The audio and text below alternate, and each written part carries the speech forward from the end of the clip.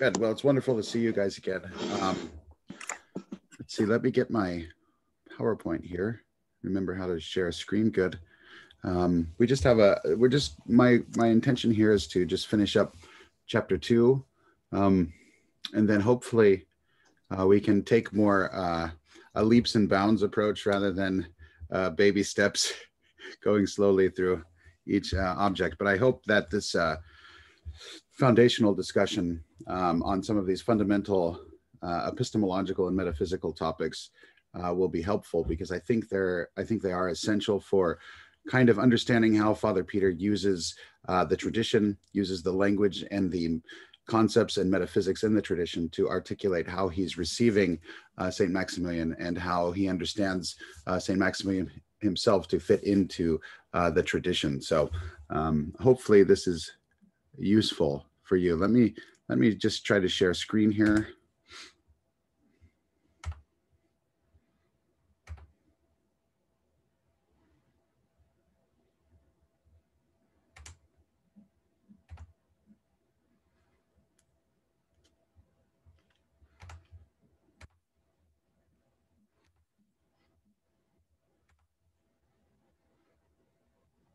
I guess you can see that. Let's see if I make this large.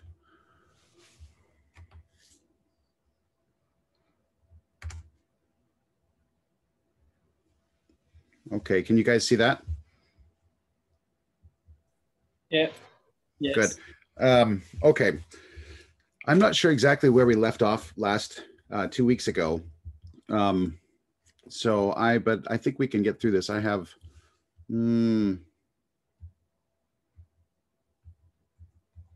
too many pages on this slide to get through, so we'll pretend we're going to get through this. Can we open up with a word of prayer? Maybe Father Deacon can do this, can lead us. Brother Chase, go ahead. Hail Mary, full of grace, the Lord is with you. Blessed are you among women, and blessed is the fruit of your womb, Jesus. Holy Mary, Holy Mary, Mother of God, pray for us sinners, now and at the hour of hour death. of our death. Our Lady, seat of wisdom, pray for us. Pray for us. Thank you very much for that. You have to edit that out. That was a little bit of a slurp. Let's see here. Okay, so basically, I think at the end, and people can say yes or no, we got to really the issue of the critical question. We began discussing it. A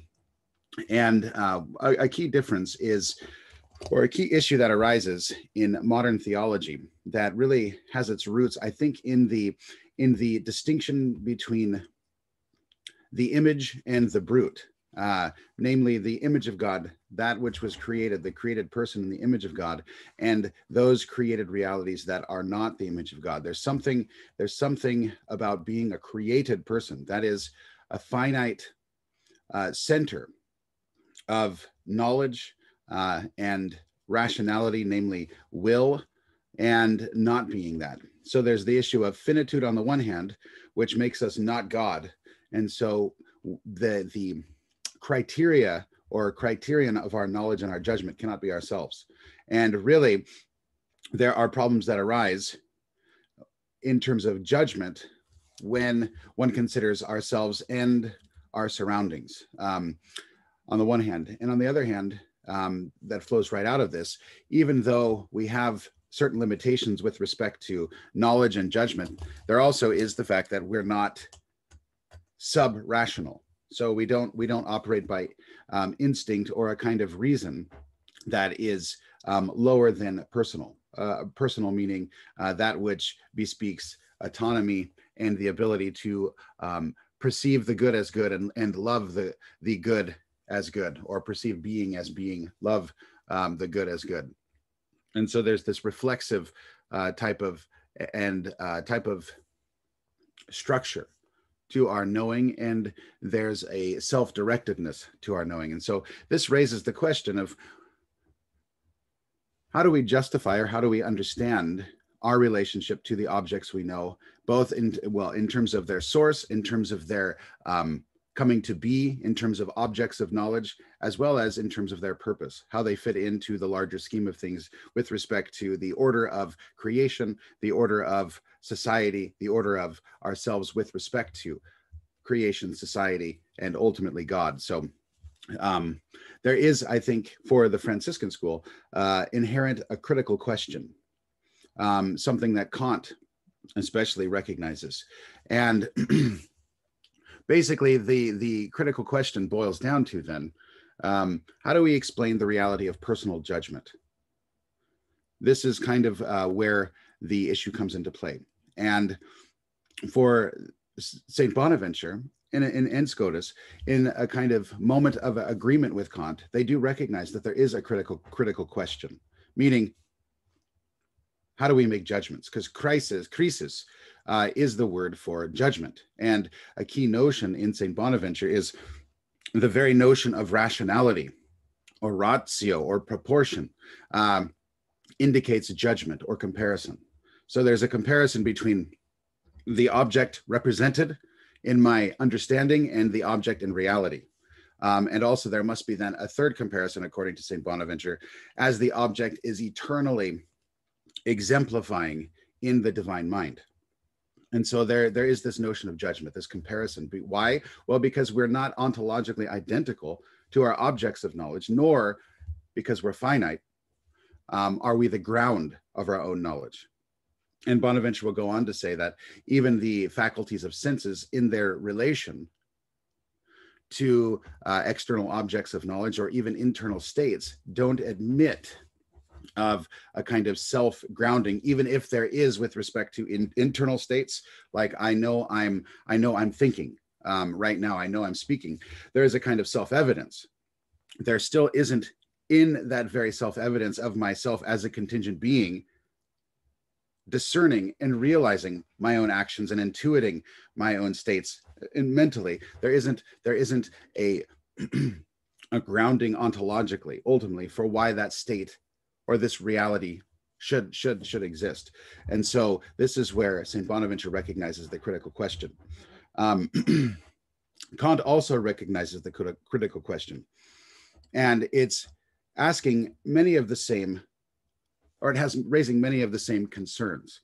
But I think this is where Bonaventure, already in the 13th century and then later Scotus, will provide solutions that are addressing some of the same concerns of Kant and later modern philosophy, whether or not it goes full phenomenological and existential with figures like, in different ways, Husserl or Heidegger, or if it takes a more historical or historicizing turn with figures like Hegel and later historicist theologians and philosophers. Father Peter discusses some of these figures at length in several works. If you want to, just as an aside, if you want to look more deeply into that, you could get a hold of his writings in two areas. One is his writing on Karl Rahner and the Trinity, and the other one is where he interacts with especially Bruno Forte, also Walter Casper, in his article Neopatripassianism from a Scotistic Viewpoint. This is where he's dealing with more historicist theologies. And I think both the phenomenological existentialist approach to philosophy and theology, one that you might discover ultimately in a figure like Karl Rahner or Bernard Lonergan, or the more historicist approach that is kind of represented by a figure like Bruno Forte. Both of these are coming out of attempts to deal with the critical question. But they come out of attempts to deal with the critical question in a certain manner. And I think this is the key insight and contribution of the Franciscan system. And so let me take a couple steps back. So basically, for Descartes and later Kant, and especially Kant, because he brought this discussion into a more scientific and universal presentation. For Kant and Descartes, the critical question, that which that question which deals with the problem of knowledge with respect to criteria for evaluating or establishing that knowledge as both adequate and in ways necessarily true, and thus giving a rise to the reality of certitude, intellectual certitude. How do you justify this? Well, for both Descartes and Kant, in common, there's a certain kind of methodological doubt in what we might call the trust in our faculties, either our faculties of sensation, especially with Kant, or even our faculties of knowing our faculties of sensation with Descartes and our faculties of knowing with Kant.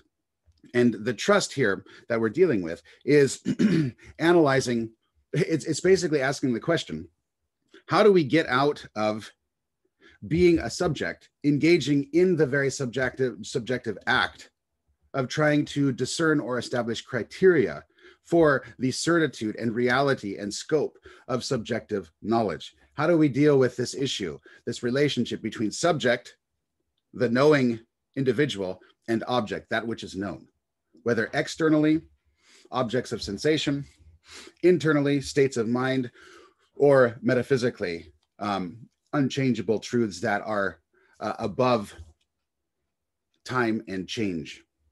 And so this is the question. They pose the question of criteria for knowledge, judgment, the critical question, in terms of what they speak of as trust in the faculties. How do we arrive at a state where we can justify this trust in our knowing faculties? Well, for Kant, and this is very important, Kant says there really is no way to justify this. And so he makes really two moves. One, he says, since there is no way to justify on the basis of how we know, what we know, we must then discern a distinction or draw a distinction in adjudicating or addressing this critical question between that which is perceivable immediately and directly and that which is not. So you have what are called the phenomenon and the noumenon. Now, the phenomenon, this is stuff that is directly perceivable, and this is the stuff of experience, like sense experience, internal states, judgments about reality, both scientific and ethical, which then pertains to society, economics, all of these aspects. The noumenal are those things which Kant would say are the Platonists or the Aristotelians would call the things in themselves, like the essence. And the whatness. Do we have direct access, or can we indirectly, can we adequately, is the question, make judgments about the essential nature of any kind of thing or any state of affairs? And Kant's understanding is that really we don't have direct access to this, but we need to act like we have direct access to this. Otherwise, even our organization and activities based upon what are called phenomena, those things which are accessible, the appearances of things rather than the thing in itself, even those actions or judgments would be utterly incoherent. There'd be no way to organize or unify this experience and our activity and our understanding of the world in any kind of scientific manner. And he says, he thinks that ultimately then, what you need to establish is a science of organizing agency and ethics that recognizes that we do not have direct access to things in themselves.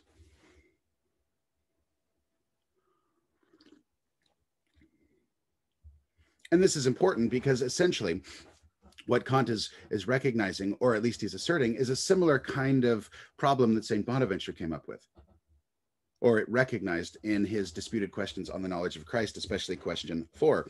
And that is, to summarize, is our sources, means, and ends, the very process and product of knowledge is finite and mutable. This is essentially the problem in a nutshell. So how do you arrive at a knowledge of immutable things in themselves through and from a process that is inherently contingent and mutable and finite, limited? Bonaventure recognizes the same problem. Kant says, well, you really can't. And so metaphysics in that sense, Kant in a sense oversaw, as my friend Dr. Alex Plato at Franciscan University of Steubenville says, Kant presided at the divorce of faith and reason, because Kant already understood that there could not be a unification, a unified understanding of the phenomenal and the noumenal, the scientific and the metaphysic. And so what he said then is we have to model our philosophy in terms of a scientific approach, but that scientific approach already precludes then metaphysical knowledge, metaphysical insight, right? And if you preclude metaphysical insight, because God is that which is beyond change, beyond the physical, by definition, then you also have to exclude theology as an area of rational inquiry and discipline.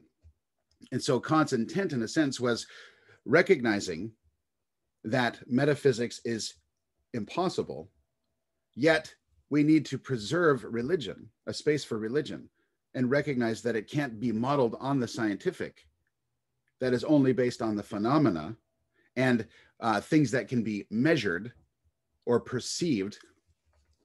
He said, well, he wants to protect us, provide a space for religion, but this religion was in a sense evacuated of its ontological content, meaning we don't have access even through our concepts, even if we lack direct access or insight into God in himself.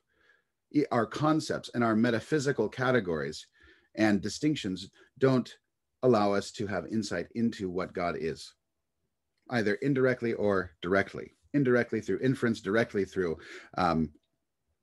especially states of infused contemplation. That's just simply impossible. So the very notions then of a real revelation is ruled out.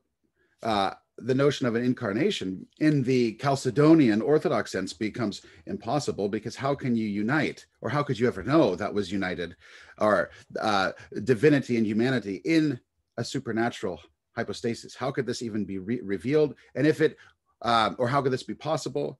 But if it were possible, how could we ever know it? Because we have no access into it.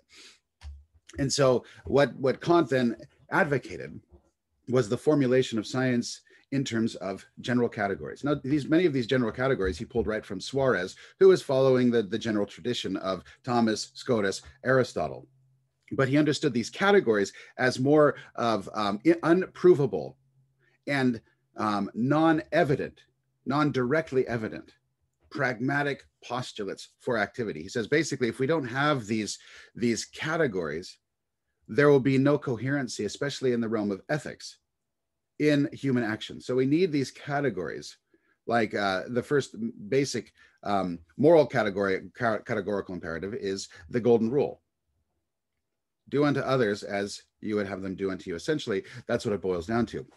Now, what this in effect created, though, was it created a kind of ceiling over human intellect, such that the human intellect can only aspire so high and can't get through. There's an invisible wall or ceiling, and then metaphysical truths and supernatural revealed truths can't get in.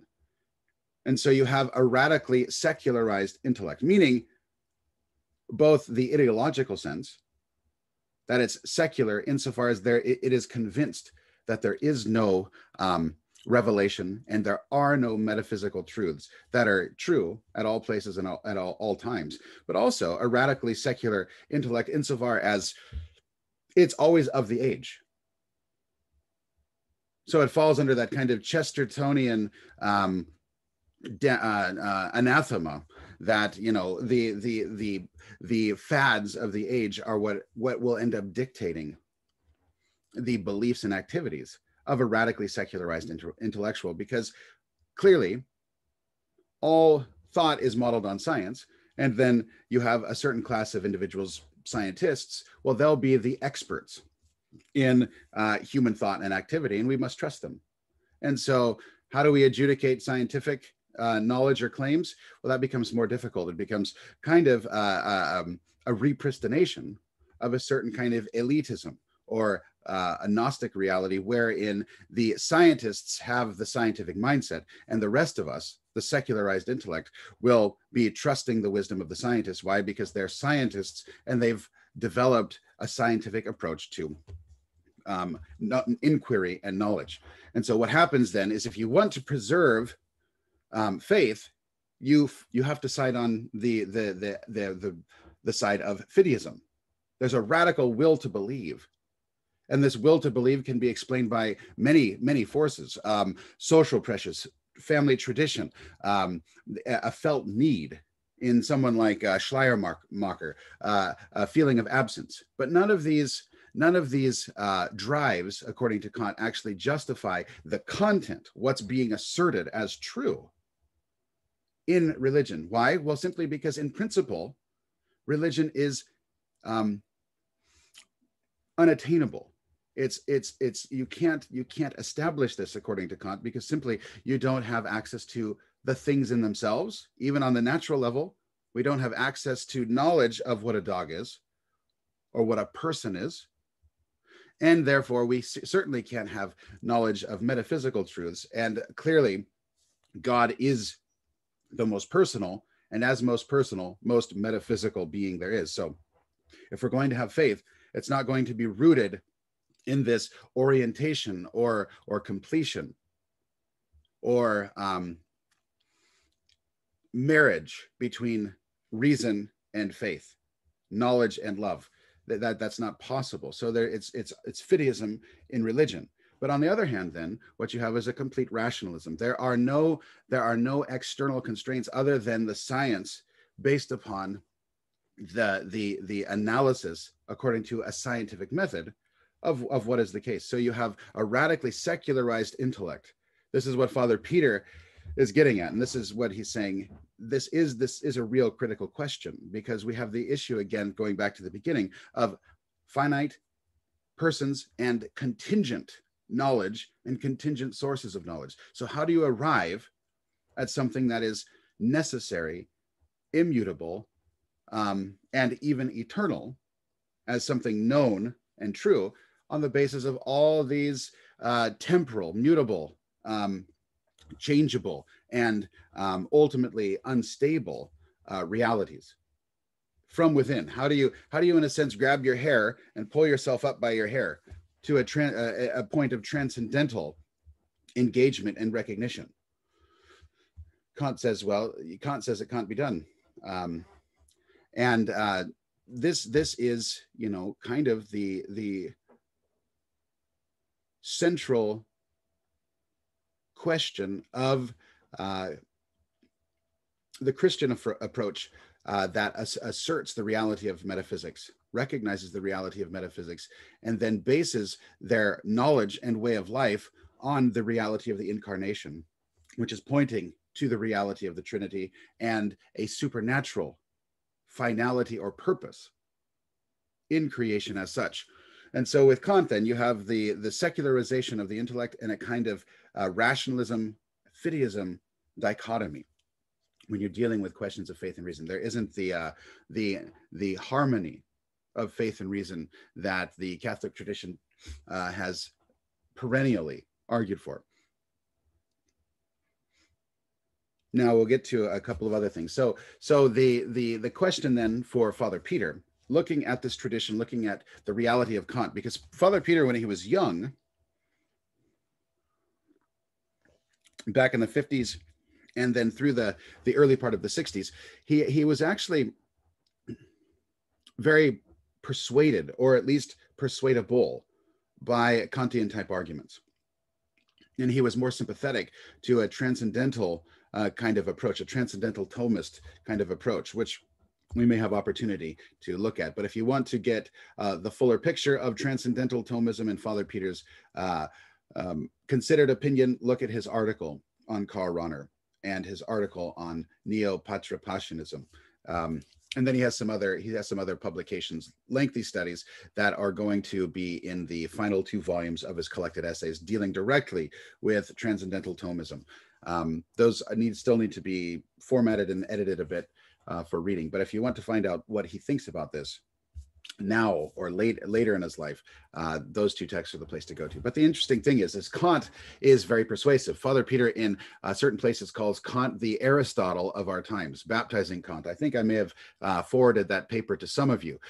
What the point is, though, is that Kant is very persuasive and he has a case to be made. And he's raising the critical problem, is how do we adjudicate the finitude of our lives and our experience and our knowledge? How do we judge or justify these assertions with respect to also the claims of supernatural truth and supernatural ends and metaphysical immutable knowledge? How do we do this? So Father Peter said Kant is very convincing. He admitted this, and Kant has good arguments. The critical question is a real problem. And for Father Peter, then, the issue then to respond to Kant is not primarily to look. It's a matter of the formulation of the problem. Newman perceptively said, with respect to this initial issue of methodological doubt, this first point under the main heading, the issue of methodological doubt is misguided and misplaced. There is no justification or the notion of trust or proving one's faculties. One simply uses one's faculties rightly or wrongly. One doesn't trust one's faculties. So when I look out the window and I see a tree or a forest, that's not an issue of me trusting that faculty. It's an issue of me using that faculty as a free agent. And so this is the first point. So more fundamental problems are the issues of the principles of science. When I say A equals A, the principle of identity, a dog is a dog, a tree is a tree.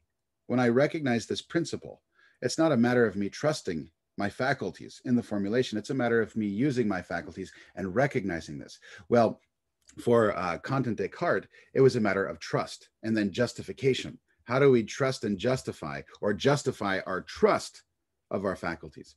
And this is ultimately, they said, it cannot be done in a robust and thoroughizing way. This is why they posited the model of science and a radical kind of autonomy or secularization of the intellect, and thus a divorce between physics or knowledge of the material world and knowledge of the immaterial world, physics and metaphysics on the one hand, and thus also reason and revelation, or reason and faith, the natural and the supernatural. It was an inevitable outcome, but this was and it was rooted in a real problem. It's the real problem of finite personhood with a certain measure of certain measure of self-direction, and the mystery of how do we make judgments about the truth of things and the truth of the states of affairs. For Kant, because of these limitations, he said this can't be done in a way that justifies metaphysics or religion. For Father Peter and the Franciscans, he said, well, wait a second. And Newman is here along this line too, is wait a second, there is the fact of certainty. There is the fact of personhood. There is the fact of the distinction between personal being, immaterial being, and material being. All of these things are evident. And so the issue is not to deny the evidence or to try to explain away the evidence. The issue is to accept the evidence and say, yes, I recognize in my own activities of reflecting upon my own actions that there's a distinction between a spiritual act and a physical act. And because you cannot have any causes or any effects, without a certain cause, the principle of sufficient reason, which is another one of those fundamental principles of science. For every effect, there must be an adequate cause to explain that effect. This is just something known intuitively. And as soon as we speak it, we recognize the truth of the matter. Because we recognize these realities, getting back to St. Bonaventure and Scotus, it's not an issue then of trying to adjudicate or justify rather the truth of these realities we experience, because this is reality for us, existing as finite persons with finite, contingent, mutable sources of knowledge, but yet arriving at rock solid certainty. Now, for Kant, this would be a fiction, but for Bonaventure and Scotus, because they already had the eyes of faith, and they believed in Christ being the teacher, revealing the Father, who is anything but mutable. Read James chapter 1. They knew that the certainty that we arrive at is not something that is merely accidental or phenomenal, something totally inexplicable. They said, no, this is something that's reality. We're not having an issue here with the trustworthiness of senses, our sense knowledge, the adequate operation of our intellectual faculties, like memory, intellect, and will, the process of abstraction, the process of composition and division, the process of discursive reasoning, what Aristotle calls the three internal acts of the mind. For Bonaventure, it was a recognition of the same kind of critical question, but rooted not in the justification of the trust in faculties, but rooted in an explanation of how we can make these judgments, de judicatio, how we can recognize a ratio or a reason, which has a connotation both for how do we recognize what kind of thing something is, what is the nature of the state of affairs, but more importantly, a ratio is a proportion. It's a comparison between two things. And this kind of comparative activity happens at every level of our thought. We compare 2 is to 4, right, as 8 is to 16. There's a proportion there. The teacher in the classroom is like the captain at a ship. There's a certain proportion there, right? My idea, here we go. My idea is like the thing I'm perceiving, like the reality outside of my mind. So the issue for Bonaventure is not justifying these processes. He says all these processes are evidently true. They're not something that can be denied in a global sense. There can be obviously problems with faulty sensation, hasty judgment about sensory perception, that sort of thing. But what he's saying is globally, these things have to be taken. They're just evident. But the issue is how do we understand the evidentness and certainty of our knowledge based upon individual judgments? Again, these judgments actually happen in the second act of the mind. After abstraction, you have composition and division. The third act is discursive reasoning. Well, that second act includes composition and division, but that very action of composition, putting things together in comparison or distinguishing two things. You know, if I put two things together in comparison, I say, oh, man and dog, both animal, right? But if I divide them, I say man and dog, man rational, animal irrational. So there's a division, but I'm making comparative judgments and I'm bringing things into relation or distinguishing them in relation on basis of certain criteria, the recognition of sameness and difference, fittingness and unfittingness, congruity, incongruity. And so this also then results in a judgment. This is what Bonaventure calls de judicatio. And this is for Bonaventure the key mystery of the intellective component of human activity. How do we make judgments like this that arrive at certainty?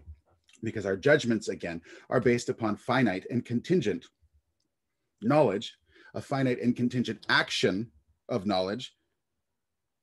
And all of this flows out of a finite and contingent person acting. And so Bonaventure says, well, we know all of this is true. And we know that there is a problem in justifying all of this on the basis of the very sources. It's all finite and contingent. And so for him, though, he says, well, we can't do away with certainty. This is a fact. We know this. So how do we understand certainty? And this is where he develops his doctrine, following St. Augustine, of divine illumination. Now, divine illumination here is trying to answer the question, not of how do we explain a trust in our faculties, but how do we explain ourselves as finite agents with our own relative or limited personal autonomy. How do we explain the reality of finite personhood? And so Bonaventure wants to say in the first act then, in the very being of a finite person, this entails a unique way that God cooperates with his creature in what the scholastics call the divinus concursus, the divine co-running, the continuous creative activity. So in being constituted as a person, that very act of constitution as a person is essentially different than a subpersonal being, whether sentient, vegetative, whether an animal, a plant, or just a concatenation or combination of elements like rocks and things like that, water. There's an essential difference. So God interacts and his act of creation is different with respect to a person. And this reality of personhood, even in the finite order, is of a kind of infinite distance within parentheses from other created entities. So the person is categorically different than the non-personal being. How do we explain this difference? Well, we recognize it, but how do we explain it? Well, Bonaventure says in that first act of creating, God, in a sense, in giving us mind, memory, intellect, will, but especially intellect, in that first act of creating us, he creates us, I like to use this metaphor, with the lights on. And this is what is called divine illumination. You're already created in the very first act of your being before you even have a thought, as a rational being, with the light of reason, with the light of being itself in your mind. This is the relationship, this light of being between you as a finite person and God as an infinite creating person. And this is essentially different. This is a transcendental relation of being. It's not a categorical relation, meaning it doesn't fit within the categories of Aristotle, like substance and all the accidents. No, this is what constitutes you as directly dependent upon the creative act of God. So Bonaventure says, God creates us with the lights on. And by virtue of this light of being, all those acts and interactions between sensation and abstraction, judgment, and discursive reasoning, all of these interactions flow out of this primordial relation between God and the creature, and this unique way that God continues to hold into being personal creatures versus impersonal creatures. It's all divine concursus because it's all creation. It's all caused by God, if you want to be more abstract and philosophical about it. But it's in different modes. It terminates in different activities. God's mode of terminating in his creative or causal activity with respect to a rational creature is to create them in a sense with the light of reason already on. And Scotus would simply call this, Bonaventure calls this the fontal object of knowledge, this knowledge of reason itself, this reality of the light of reason. That fontal object is this divine illumination that constitutes us in our very being as rational. This is distinct from what Bonaventure would call the motive object. And the motive object are the individual items of knowledge that we come to through introspection and through sense experience, experiencing the world around us. These different aspects are called motive objects. So I pick up this book and I say, oh, I have now an instance, a motive for a certain type of knowledge, a knowledge of bookness. And this is brought into relationship with all of the other instances of my interaction with books and with other items. And so now I can make a judgment. Oh, this is a book. I've seen this before, that sort of thing. Memory and intellect, judgment, will. I can pick this book up. These are all motive objects, but these are not what constitute rationality as created and finite as such. There has to be another explanation. But Bonaventure says, because I can do this, I can know this is a book, and I know that I'm knowing this is a book, there must be something more fundamental, because again, an effect can't exceed a cause. And he says, this is the reality of personhood. And the reality of personhood here that we experience is limited. It's imperfect. But what explains an imperfect person? Well, a more perfect cause creating that. And this is what he means by divine illumination. We're uniquely created with the light of reason. This is the fontal object, the source that comes from God. It's not a kind of supernatural grace, and it's not an occasional engagement with God zapping like Zeus from heaven, lightning bolts of insight into our mind. No, this is how we're structured. This is our very mode of being. Just as God continuously creates a tree to be a tree, and he's always concursing or acting to create that tree as tree, to hold that in being. So also he holds us in being as rational agents. There's nothing with respect to what we call the mode of grace or supernatural yet at issue. But there is a relatively supernatural relationship of the person with respect to the non-person in creation, because a person is infinitely different than a non-person. This is the point Bonaventure is making. And he says, in order to explain this difference between personal being and impersonal being, coupled with the reality that we are persons and do have knowledge, and we even arrive at certainty through judgment, there must be an explanation. And this is divine illumination. This is a unique relation of God creating the person in a certain way. So this is a very biblical metaphor that Bonaventure uses, rooted in the tradition, both East and West, especially Augustine, but also you find the tradition in later Paulinite theologians used to different effect. St. Maximus the Confessor, this is almost also important for. And I think the language is helpful because it gives us a picture that is in very close conformity with the scriptures, especially the Psalms and the Gospel of John, for example. In your light alone do we see light. Show us the light of your face, the light of your countenance.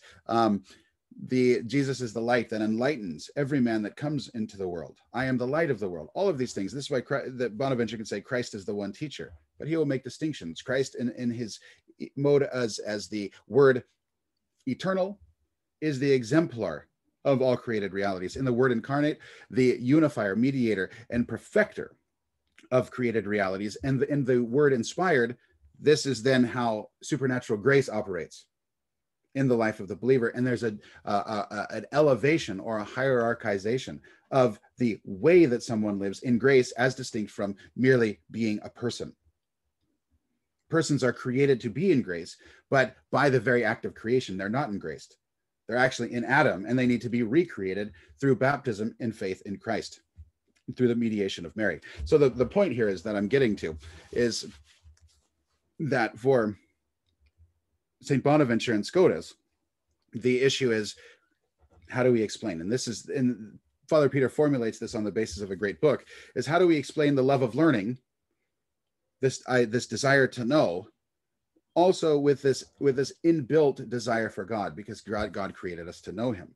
So the question then is the relationship in the academic mode of critical discernment, what Kant is so concerned with, and the drive for sanctification. And he says you really can't separate the two, because once you recognize that you are a finite person dependent upon God, that very light of being forces you to seek that source.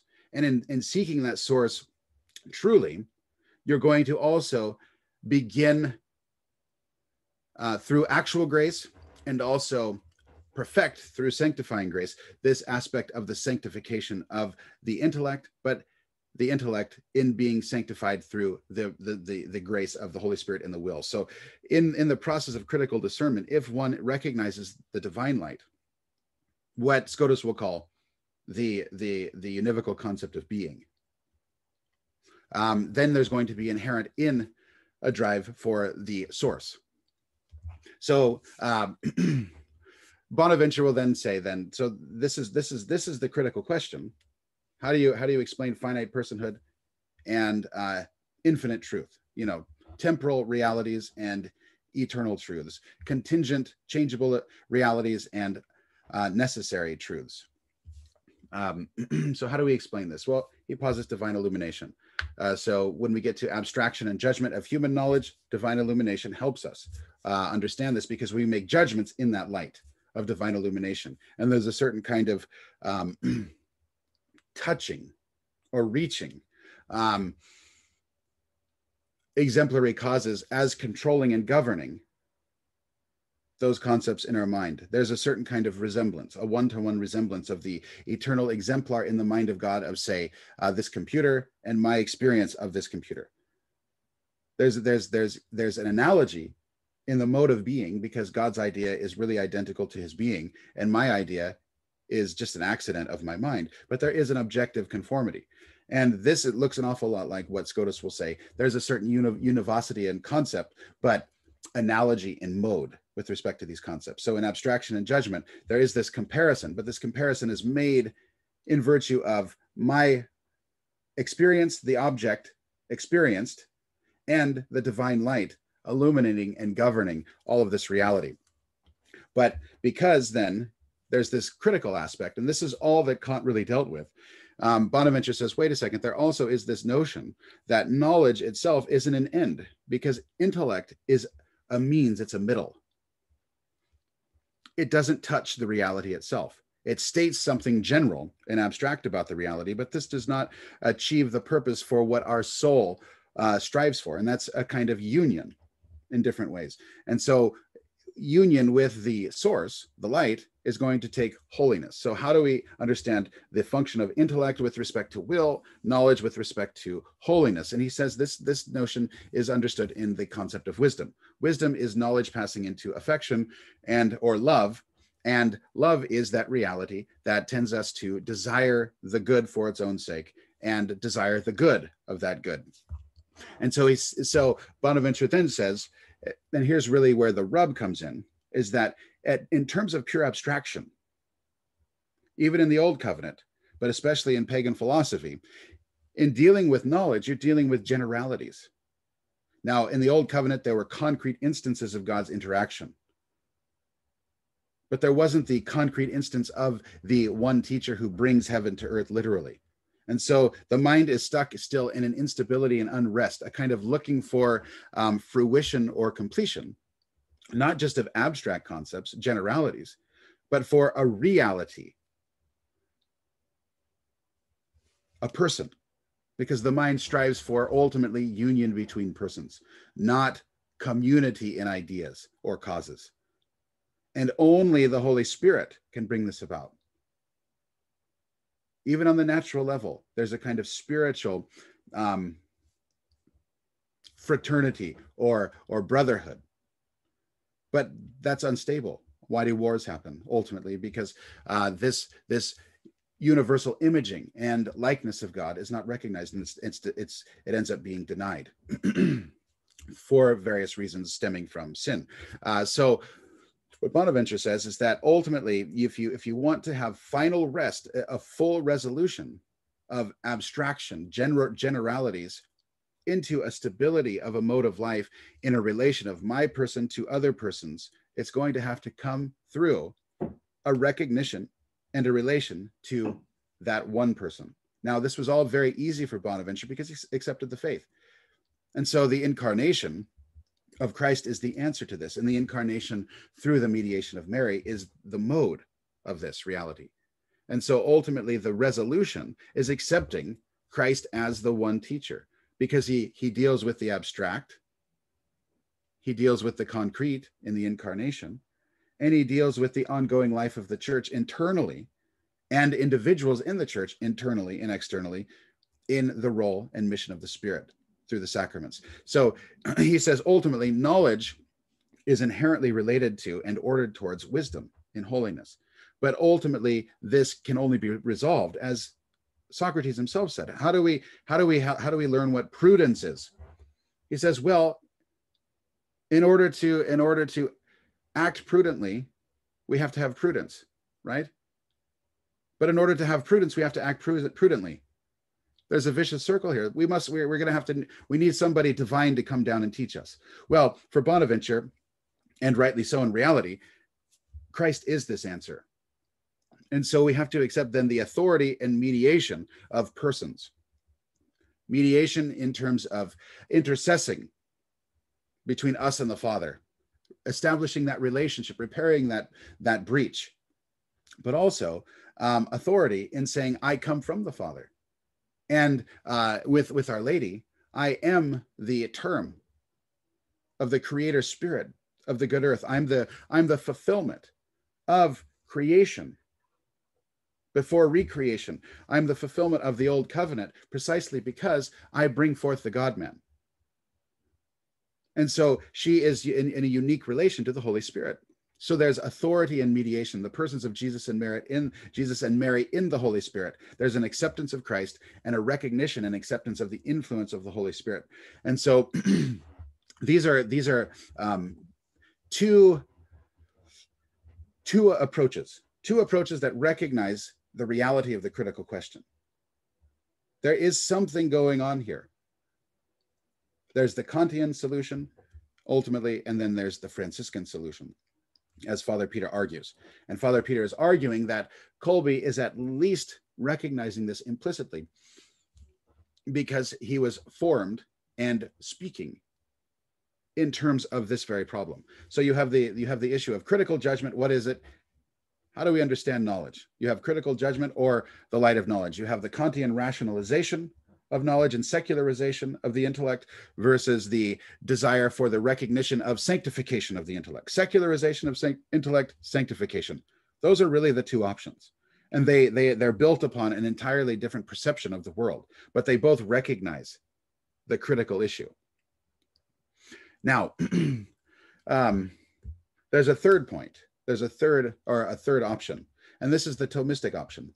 And the Thomistic option here is rooted. Etienne Gilson said many years ago that unlike in Immanuel Kant or in St. Bonaventure, Blessed Duns Scotus, he says there's no critical problem. There's no critical problem. He says it doesn't exist. And so it's a non-issue. Well, the reasons why he said this is a non-issue is because he accepted fully the philosophical psychology of how we arrive at human knowledge. And this is the basic Aristotelian account, accepted in large part by St. Bonaventure, but not as complete, or Blessed Duns Scotus. They say, yeah, this is basically it, but this is incomplete. That's the difference.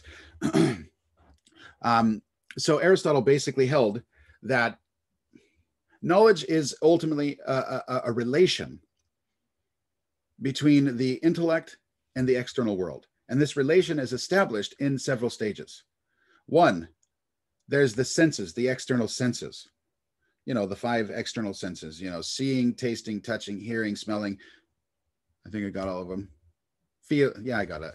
And then all of these relate or are ordered to the external world. There's a kind of pre-established harmony, to use the words of Leibniz, between my senses and the external world. So when I see a tree, what happens then is the notion of a sensible species, a kind of sensible information, a connection is made between my senses, my eyes, and that tree. And that connection is made so that my internal senses, these are physical, of memory, and various other internal, there are 4. I know I'm feeling silly because I can't remember all of them. But what happens is the relation is established such that the outside world gets in to the inside physical world through the senses. And there's a relationship, there's a line that's created. And then that internal physical world comes up with a general phantasm. It's like a big bundle of information about a certain kind of thing. Like a tree, you've got a big bundle of tree. And I'm oversimplifying this because we could talk all day about it. And then what happens is the agent intellect, that active part of the intellect, this is now the spiritual side. We're moved from the physical to the internal physical, the external physical to the internal physical. So we've got a sensible species relationship. My mind, my internal physical, has a species, a phantasm of the external world, like of a tree. So I've got something in here. And what's called the agent intellect, and this is the spiritual aspect, acts upon within that phantasm, that idea, that kind of idea, that bundle I have from my sense experience, acts upon that and it pulls out or abstracts, it draws away from this bundle, the essential, universal characteristics of tree-ness. So now I have this idea. This is called the intelligible species. So you've got sensible, that's physical, sensible species can be sensed, and intelligible is known, intellect, understanding. And that intelligible species is then what Aristotle says is impressed on what's called the passive intellect. And this is the part that receives reality.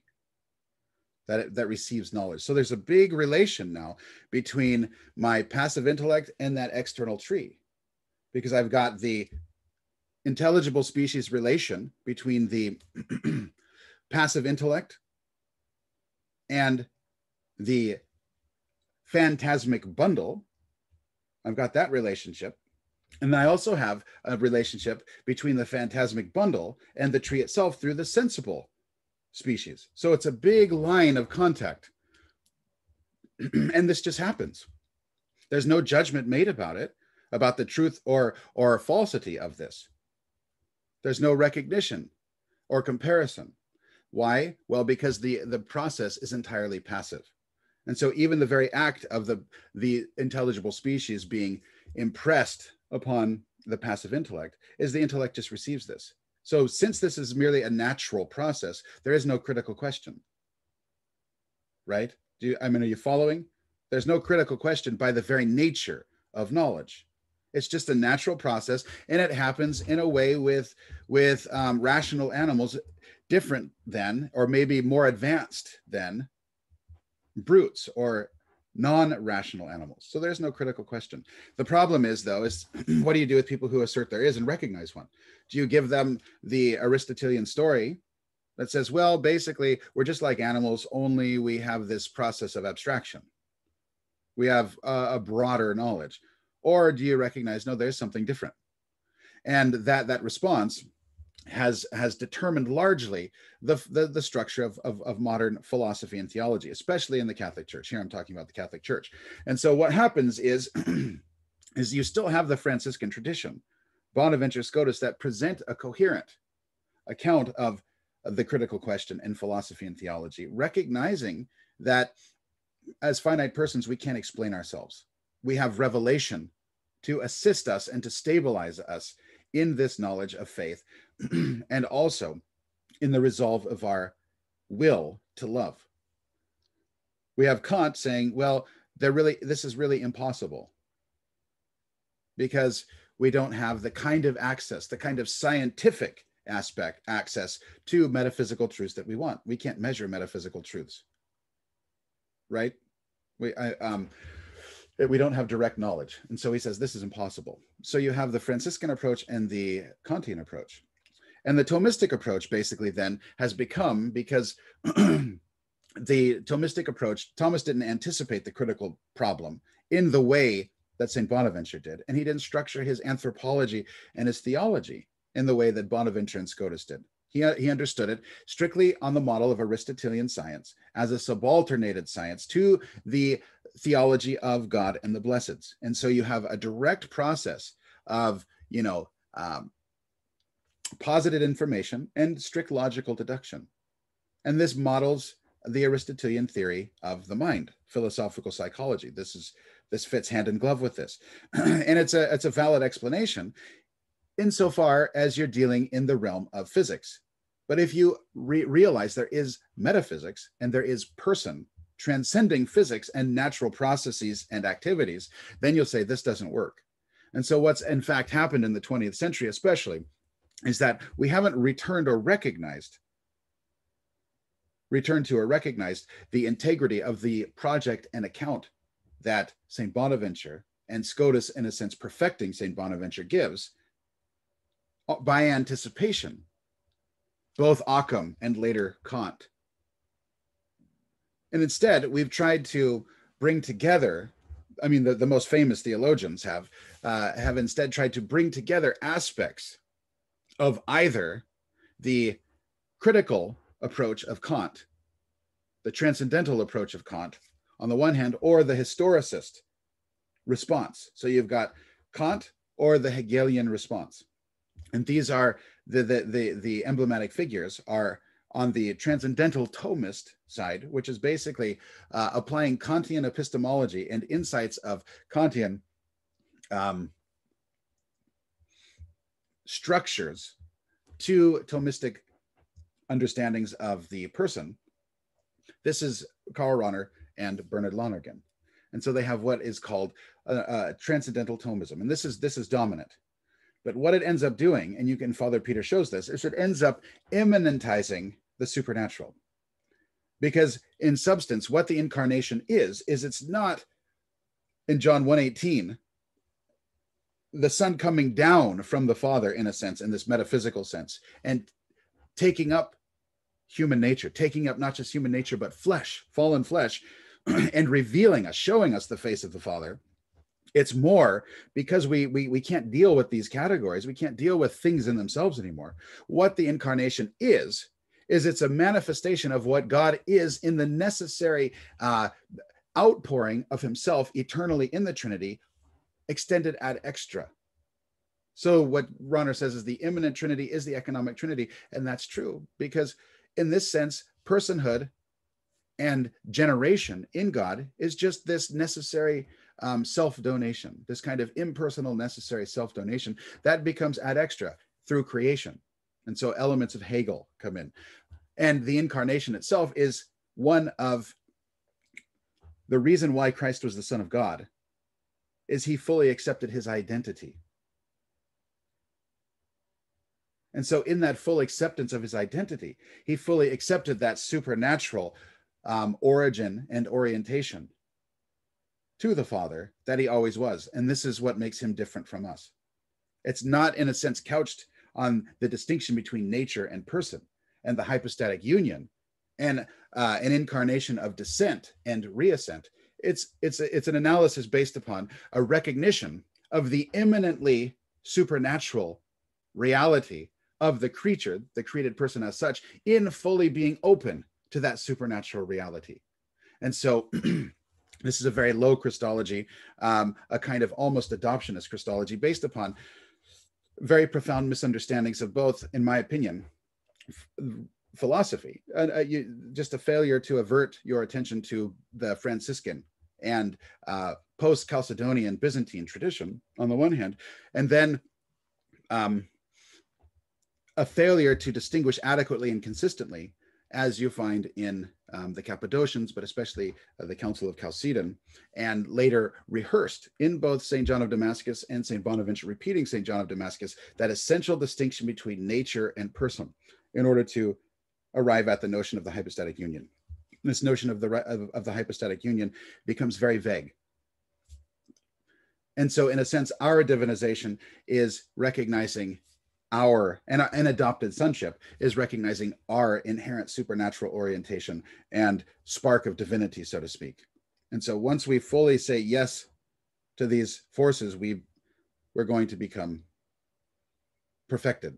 The difference is that Christ accepted that fullness from the beginning. It wasn't the fact that a divine person took on a human nature, or if it is, it's explained again in terms of this acceptance of the internal exigencies, these supernatural existential of Ronner. And so this is the reason I talk about this. And you have the historicist Hegelian kind of process. God is, the Trinity is history. That's a title of a famous book by Archbishop Bruno Forte. And this is essentially pure Hegelianism. It's a misunderstanding of the Trinity, and it's based upon the notion of a dialectical process of God himself. And God, through Trinity, manifests himself in the incarnation and return of creation through the operation of the Spirit back up into the Father. And so it's a pure immanentizing of Christianity, but it's a way of trying to deal with these real problems of what is a created person, what is a finite person.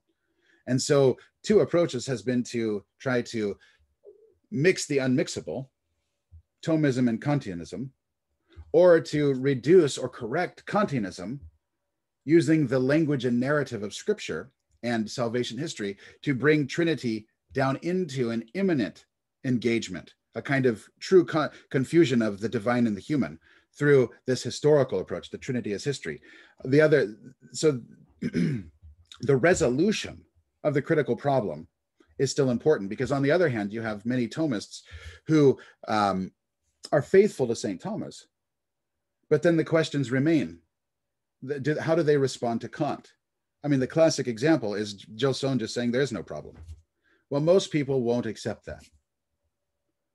And maybe they're completely wrong-headed for not accepting this, but the fact is they won't. And if you have Kant and you have Bonaventure and Scotus on very different sides of the issue, both recognizing that it's an issue, it should give one pause to just simply pause against saying that this is not an issue. So there's a problem that remains, and so this is what the critical question raises, both philosophically and theologically, in Father Peter's mind and in the mind of Saint Maximilian. So let's. Any questions at this point? We're moving along, I hope.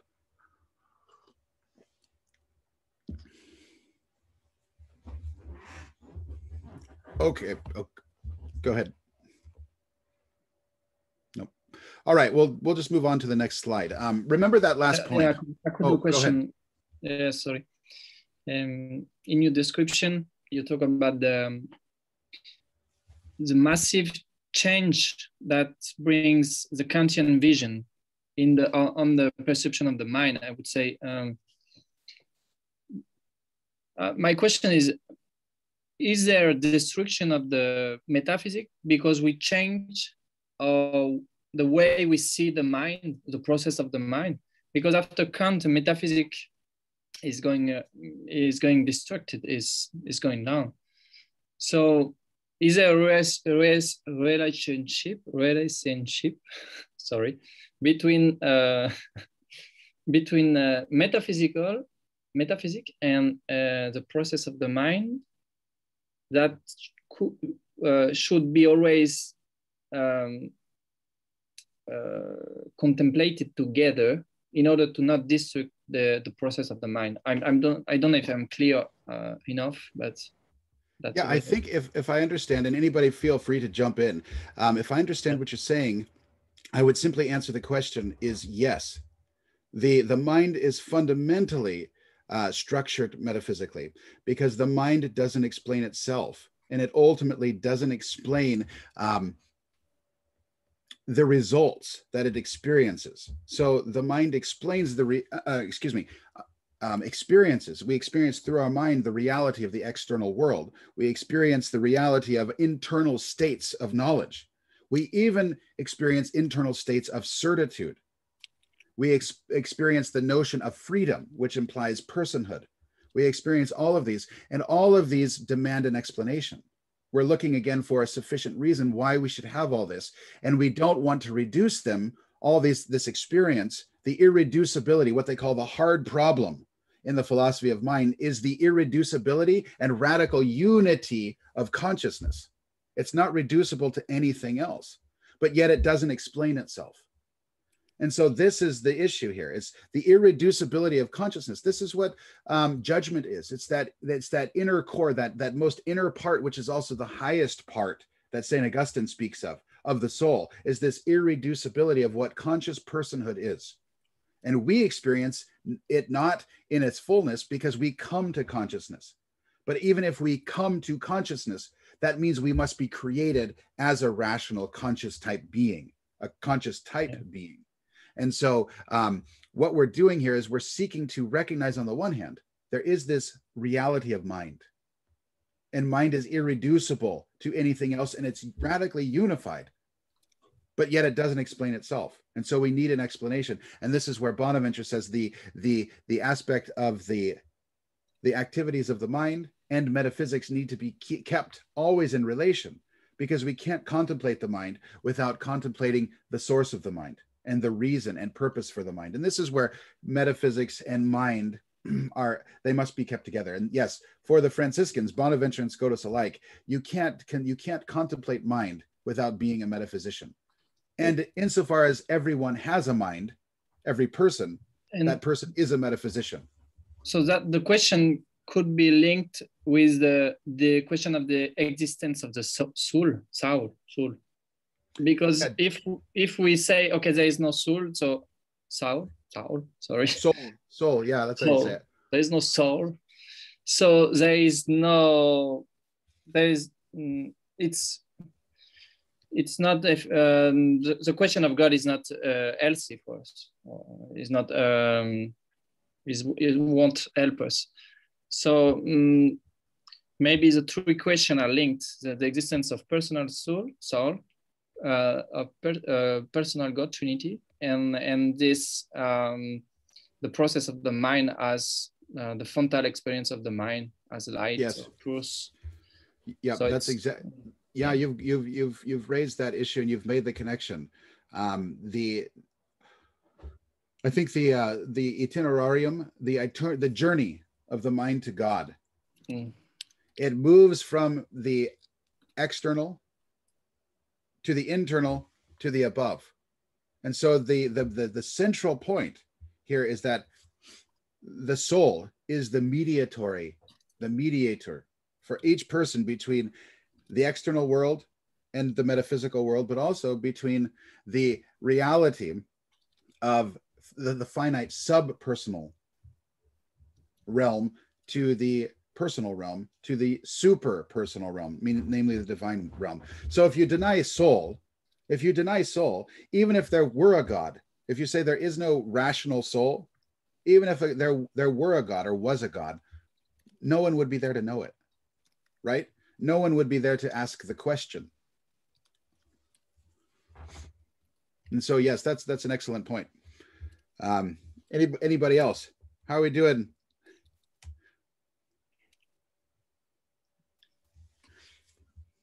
Okay, I want to move back to this last point at the bottom.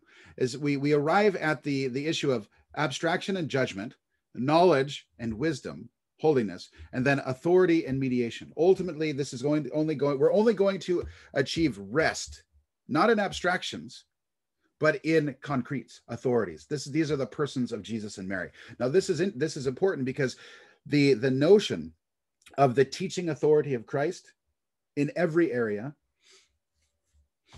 will come into play with respect to our understanding of the place of Christ in creation as a concrete person, but a teacher who teaches us the truths of the created order according to the purposes of the Father.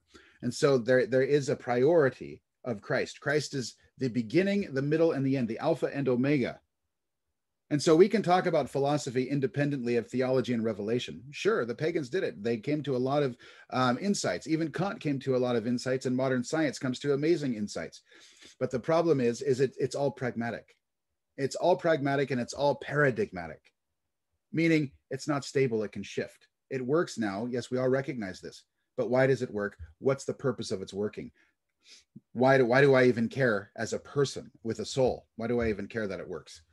These are the questions that can't be asked. And ultimately that answer and the rest of our heart is only in and through Christ and Mary in the Holy Spirit. So this is important because this will come into then how we understand doctrinal development.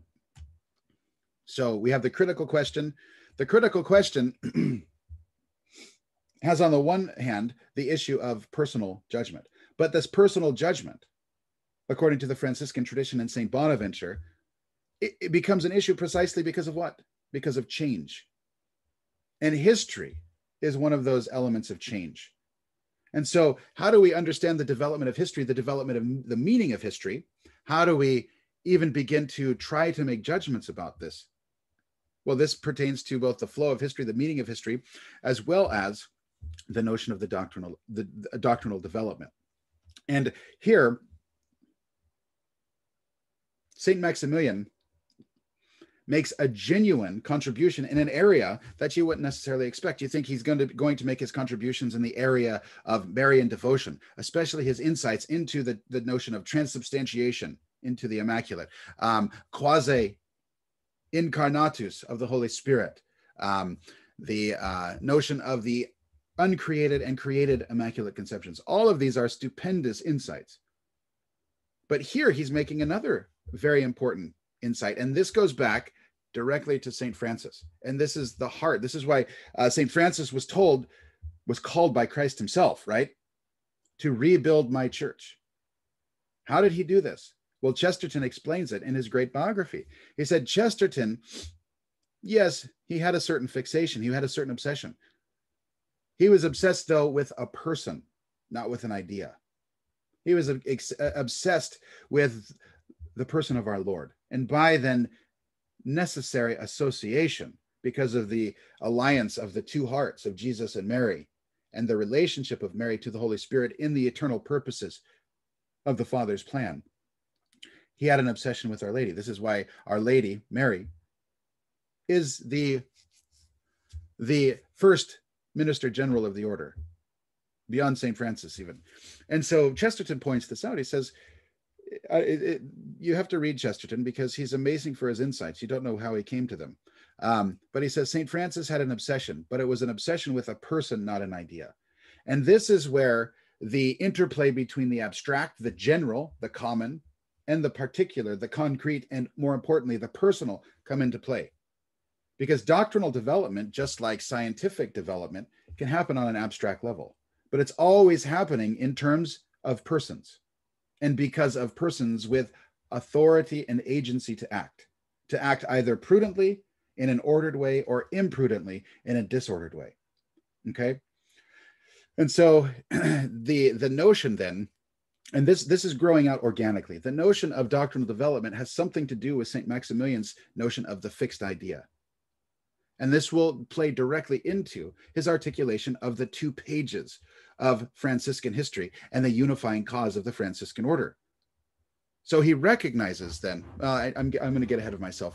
Importantly, Father Peter points out that the MI, according to all the best testimony, grew out of St. Maximilian's meditation on the covenant of the 2 hearts. How do we understand this? What's the covenant of the 2 hearts? Well, the covenant of the 2 hearts is the spiritual espousals, the unity in the common will of God in each of their own human wills.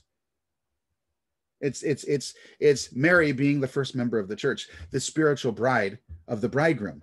Mary is also a mother, but in this sense, there's a covenant or an alliance of the 2 hearts. And this is unique. They stand at the forefront of the church. Why?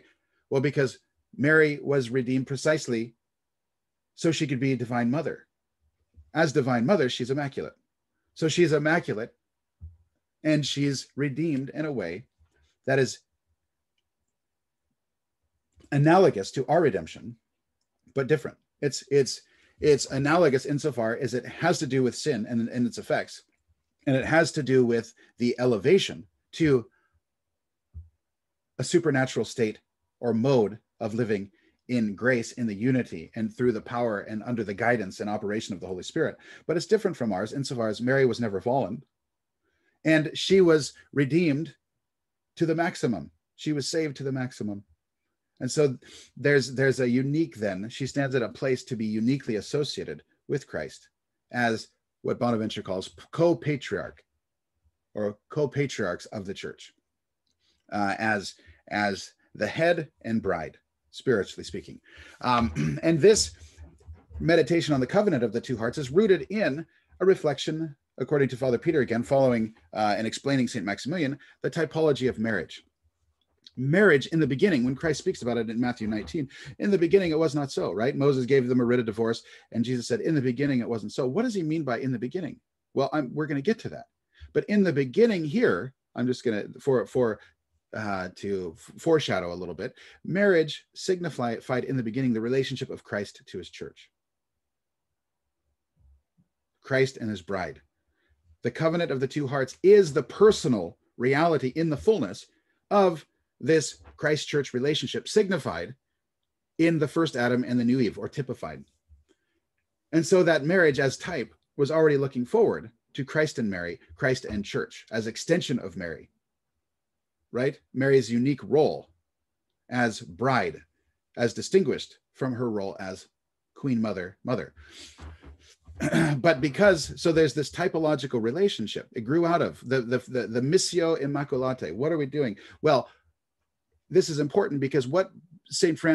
Maximilian is meditating upon is how do we, as members of the church, understand the covenant of the 2 hearts and bring our understanding and this reality within the church and society of this covenant of the 2 hearts, rooted in the typology of marriage, to bear in the church today. So this has an inherently ecclesiological structure and an inherently pneumatic structure. Well, he's saying Mary and Jesus are the types of how we should understand our relationship between Christ and the church and the sacraments. Well, how do we do this? How do we do this? Well, he moves it back. He says, oh, well, it requires the active mediation of Mary. Why? Well, because Mary is already, as mother, mother of head and members. And so she's already, even prior to the incarnation, although eternally decreed and elected because of the incarnation to be the mother and then first and perfect bride of Christ in the spiritual sense, she is already active as mediator in bringing forth head and members. So this unique positive activity of bringing forth head and members is already the operating procedure, the operational procedures of the Father working through and within the economy through the power of the Holy Spirit. Mary is already, she stands at the forefront of the church. She's the perfection of creation and Israel on the one hand, but she's also the dawn. She's also the source of the head and members. So she actively participates. Why? Well, because she's Immaculate Conception. She's Immaculate Conception, and because she's Immaculate Conception, she actively participates and cooperates with the Father and the Holy Spirit in bringing forth the God-man and the entire body. And so she's already active. She's active in the mind of God from the beginning as mother and bride, and she's active in history as mother and then bride. Well, this activity of mother reaches its perfection in her queenship. She's queen mother, and she's also the bridal queen. But as queen mother, as we pray in the fifth glorious mystery, she the coronation. This coronation corresponds to Christ's kingly ministry, right? But the coronation as queen also means that she possesses, and then thereby, because of this possession, she also is given the right to distribute the fruits or effects of the salvation. This is what we mean by mediatrix of all grace. She stands as queen mother, as Immaculate Mediatrix in the economy of salvation. Now, if Mary is active in bringing forth the head and the members, she's going to be active in the church also, in the members of the church, in bringing forth Christ, as Paul says. He labors, and I labor among you until you bring forth Christ in yourselves. So she's working in this active mediatory aspect in the lives of the church as a whole, corporately, but also in the lives of every individual. And it's only through the lives of individuals becoming immaculate, bringing forth Christ under the active mediation, teaching, and influence of Mary, that the church corporately is going to be brought to maturity. Not in its constitution, obviously. Christ and Mary as head and members, or head and bride, they're already the foretaste, they're the promise. We know that the church will reach its perfection because Christ and Mary have reached their perfection. They've both ascended and they reign. Nevertheless, in each individual, we must bring forth, we must take up that cross, we must work out our salvation with fear and trembling, we must, again, labor until we bring forth Christ. Well, this only happens through the active mediation of the mother, because in this very act of mothering, we can't take on this mothering aspect unless we're taught and influenced directly and favored by the mother herself. So in bringing forth Christ in our own lives, it requires the active mediation of Mary, mediatrix of all graces. So we have to then understand then that the MI has this fixed idea of Mary as immaculate, but immaculate precisely in order to be mediatrix, because she is mother, immaculate mother mediatrix. And what this brings us back to then is understanding the purposes of everything. This understanding of Mary then brings us back to the metaphysical realm in the mind and will of God, the Franciscan thesis. Because the Franciscan thesis is what orients this entire process of old creation, old covenant, new creation, new heavens and new earth. It's rooted in and centered upon the Franciscan thesis. So what you have with St. Bonaventure, you say Christ is the end of time, the end of creation, coming in the middle of creation. He's stating historical metaphysical truths, but he never became fully explicit on this issue of the primacy of Christ. And so he never could arrive at the full, robust understanding of the Immaculate Conception. Because if Christ was predestined to become incarnate apart from consideration of sin, that makes the Immaculate Conception imminently possible, because the Immaculate Conception doesn't require, the incarnation no longer requires actual sin and redemption. And so the Immaculate Conception is possible according to Scotus, and it is fully fitting because Christ is the most perfect Redeemer and Mary is his mother. And so this brings us back to, and what the Franciscan thesis on the absolute predestination of Jesus and Mary, as ratified several times now, Ineffabilis Deus, the declaration, the bull on the Immaculate Conception, uses this in uno eodemque decreto, in one and the same decree. Jesus and Mary were predestined. This is in the Greek Fathers. I'm thinking of St. Andrew of Crete, St. Germanus of Constantinople, St. John of Damascus. All these figures hold to this notion. So it's a common opinion of the best writers, East and West. What this Franciscan thesis is, it makes concrete, absolutely concrete in history, the priority and finality of the incarnation. And so everything in creation and in history is for the sake of the incarnation. So development through history also entails a recognition of the truth of the doctrine stemming from the truth of the reality of the incarnation. And so it becomes very concrete again. We're looking at the concrete person of Christ, not general ideas about the flow of history. And so this fixed idea begins in meditation on the covenant of the two hearts, and then is rooted through and understood through the typology of Christ and Church, which requires the active mediation of Mary as Immaculate Mother Mediatrix, and is founded upon the absolute predestination of Christ through Mary, thus bringing into unity what Bonaventure calls the eternal word, all the ideas of God expressing themselves, the exemplary ideas. We're getting back into the divine light, the fontal object of knowledge, the univocity of the univocal concept of being, that unique concept.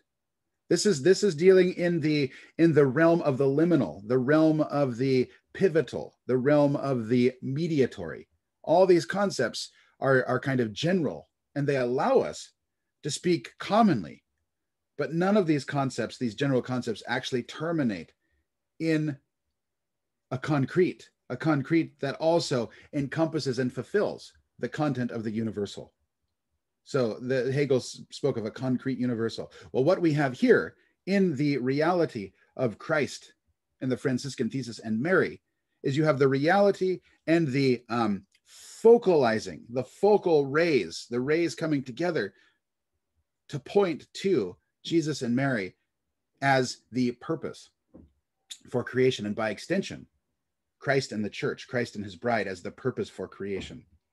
And so these general philosophical questions in the abstract, what you might call generic concepts, what you might call exemplary ideas, what you might call universals, they're all resolved in terms of their source, their unifying concrete reality, as well as to their finality in the very persons of Jesus and Mary. Because Jesus and Mary fulfill Jesus as a divine person. He encompasses the abstract and the concrete in the very concreteness of his one person. And he's able to unify them in the distinction of his two natures, divine and human. And Mary as the created counterpart in history and in the hierarchy of the covenant, in that unity, that one flesh unity between Christ and his church, Christ the God-man and his church, the bride, resolve all of these abstract, stabilize them. It doesn't solve every question. Bonaventure and Scotus never say this. There's always a distinction between science and faith. But nevertheless, as Bonaventure says, all of the disciplines, all of the arts are reducible to theology, which is ultimately a commentary on sacred scripture. Why something rather than nothing? The great question of Leibniz. Well, they say all of this is explained and brought into a stable rest, a peaceful repose in the arms of our Lord and Our Lady, because precisely of our Lord and Our Lady. So all of these things are rendered concrete and immediate and accessible to anyone in faith and love. And so the fixed idea then becomes fixed on what? What's the fixed idea for the Franciscan order once you arrive at Duns Scotus? Well, it's the blazing perfection and recognition in Scotus of the absolute predestination of Christ, and B, the Immaculate Conception. And both of these are interlinked. It's a reciprocal, it's a package deal. If you affirm the Immaculate Conception, you are going to affirm logically the absolute primacy. And if you affirm the absolute primacy, you're going to have to affirm the decuit, or absolute fittingness, of the Immaculate Conception. So this became the cause, the Immaculate Conception. So this is the fixed idea. But what I'm trying to show here, as Father Peter's arguing and St. Maximilian is pulling out, is that the notion of the fixed idea of the Immaculate is recapitulating and bringing forward all of these other aspects of doctrinal development, because doctrinal development through history is actually being clarified at the beginning in Christ and fulfilled in Christ, and then worked out in the church in its manifold ramification and fruitions in the history of salvation. And so this notion of doctrinal development, yes, it will continue, because history is a process and we're all finite and limited. We're not infinite. But yet the fixed node, the de judicatio, the abstract judgment through divine illumination, now we have the concrete to make the comparison to, namely Christ. So as the notion of being is that notion which every other notion is compared to, the persons of Christ and Mary are the persons to which we compare every person, and primarily ourselves and all institutions to. They're the absolute gold standard. They're the gold standard that is woven into a golden thread throughout the history of the Franciscan order. So the fixed ideas were rooted in Christ and Mary, and everything we say is compared to the realities of Christ and Mary and what they teach, and by virtue of their continuous active teaching. Now, this active teaching, because Christ is the head, the church is the bride, and this marriage is unbreakable in every sense and perfect in every sense sacramentally, well, this teaching is going to be preserved in the church where there's an apostolic hierarchy and there are true sacraments.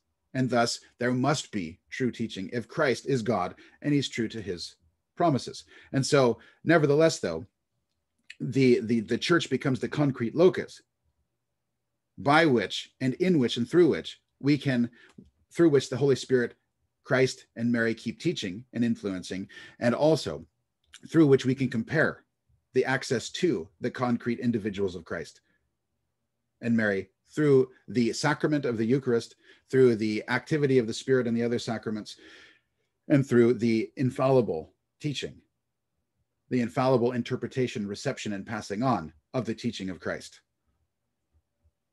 Okay, move on to the next slide. So what's being dealt with here is, if doctrinal development in the idea of St. John Henry Newman is more about the process and flow of ideas as abstractions, but nevertheless implicating and bringing created persons up into this, and also finite created institutions like the church up into this notion of doctrinal development, what St. Maximilian is through the concrete example of the cause of the Immaculate and the irreducible priority of persons. He's saying, yes, you have doctrinal development, but you always have a fixed idea. So Newman was talking in abstractions. You have the general idea of dogmas, and you have all the ramifications of dogmas.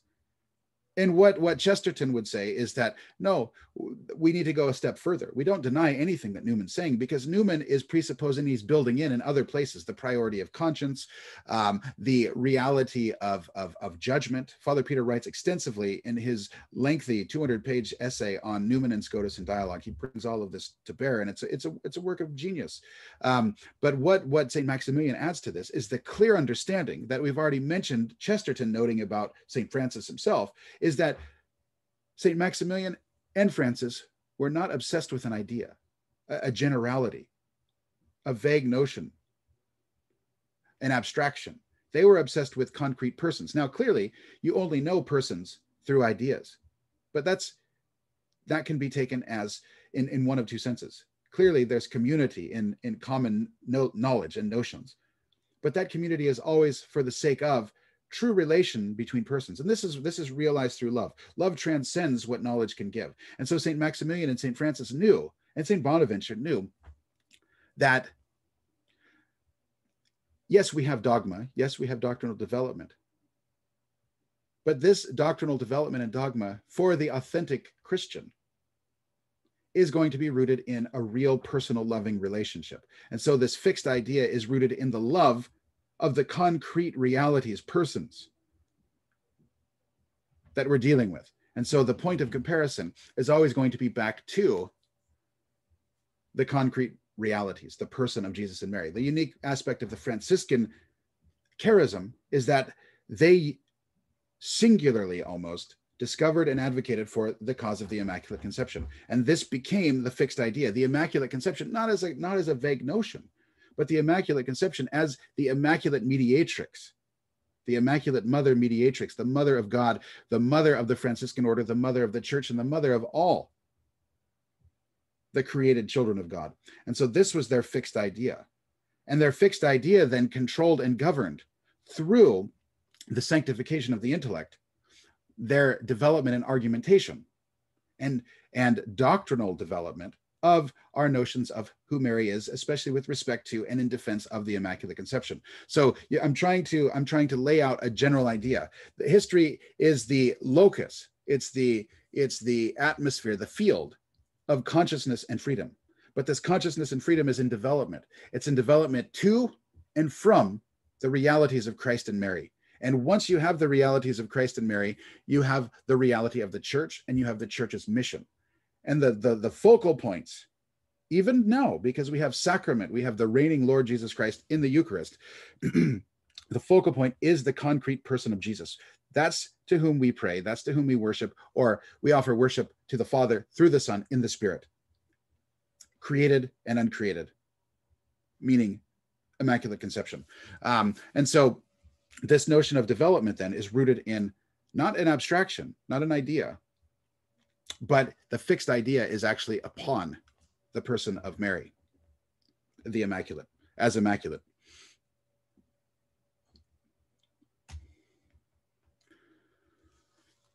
So bringing Newman and Kolbe together then,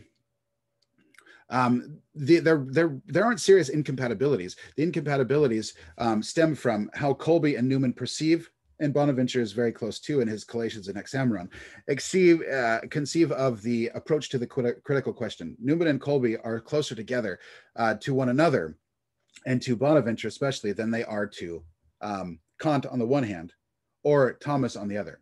There's a certain incompatibility. Newman and Kolbe bring together, Kolbe enriching Newman in a certain way, at least and particularly for the mission and charism of Franciscanism within the church, and the MI as an extension of really the Franciscan charism and cause for the Immaculate. It brings together into real discussion the concrete and the abstract. It reduces the abstract, or traces back the abstract to the concrete in the way that our Lord himself taught. We need general concepts. We need universals. We need what maybe are called exemplary ideas. They're on the level of generics. And we couldn't understand concretes if we didn't have general ideas. You know, I couldn't understand this man if I didn't have an understanding of what man is. So there has to be a general idea. But abstractions are not real. And so our Lord himself, and Father Peter points this out very helpfully, our Lord teaches through types. But types are rooted in realities, right? So if philosophy teaches through exemplary generalities, our Lord in Scripture and Revelation, the economy of salvation, teaches through concrete types. And so in this sense then, philosophy and theology, reason and faith, the analogy of being and the analogy of faith relate in terms of the generality, the abstract being reduced, at least in instances, in accessible points of reference to the concrete. And so there is a typology and a proportion, an abstraction between the types. So you have a type and an antitype. You have the serpent on the pole in the desert, and you have Christ on the tree. That's a type and an antitype, right? And so you have to be able to make general comparisons. You have to use general concepts in order to see the connection between the types.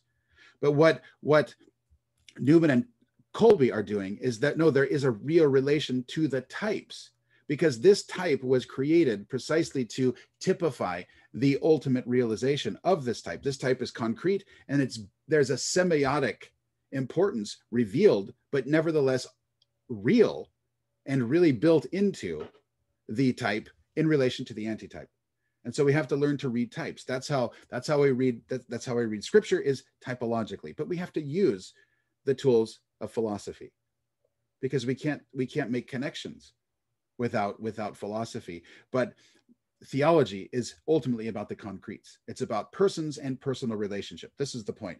But nevertheless, there's going to be, because persons are mysteries, there's going to be a deepening understanding. And again, it's this spiral-like process, this indwelling of faith and reason. We're using reason to communicate faith, but we're using faith to make stable reason, because faith gives us realities. It gives us real anchor points, whereas reason gives us abstraction and generality.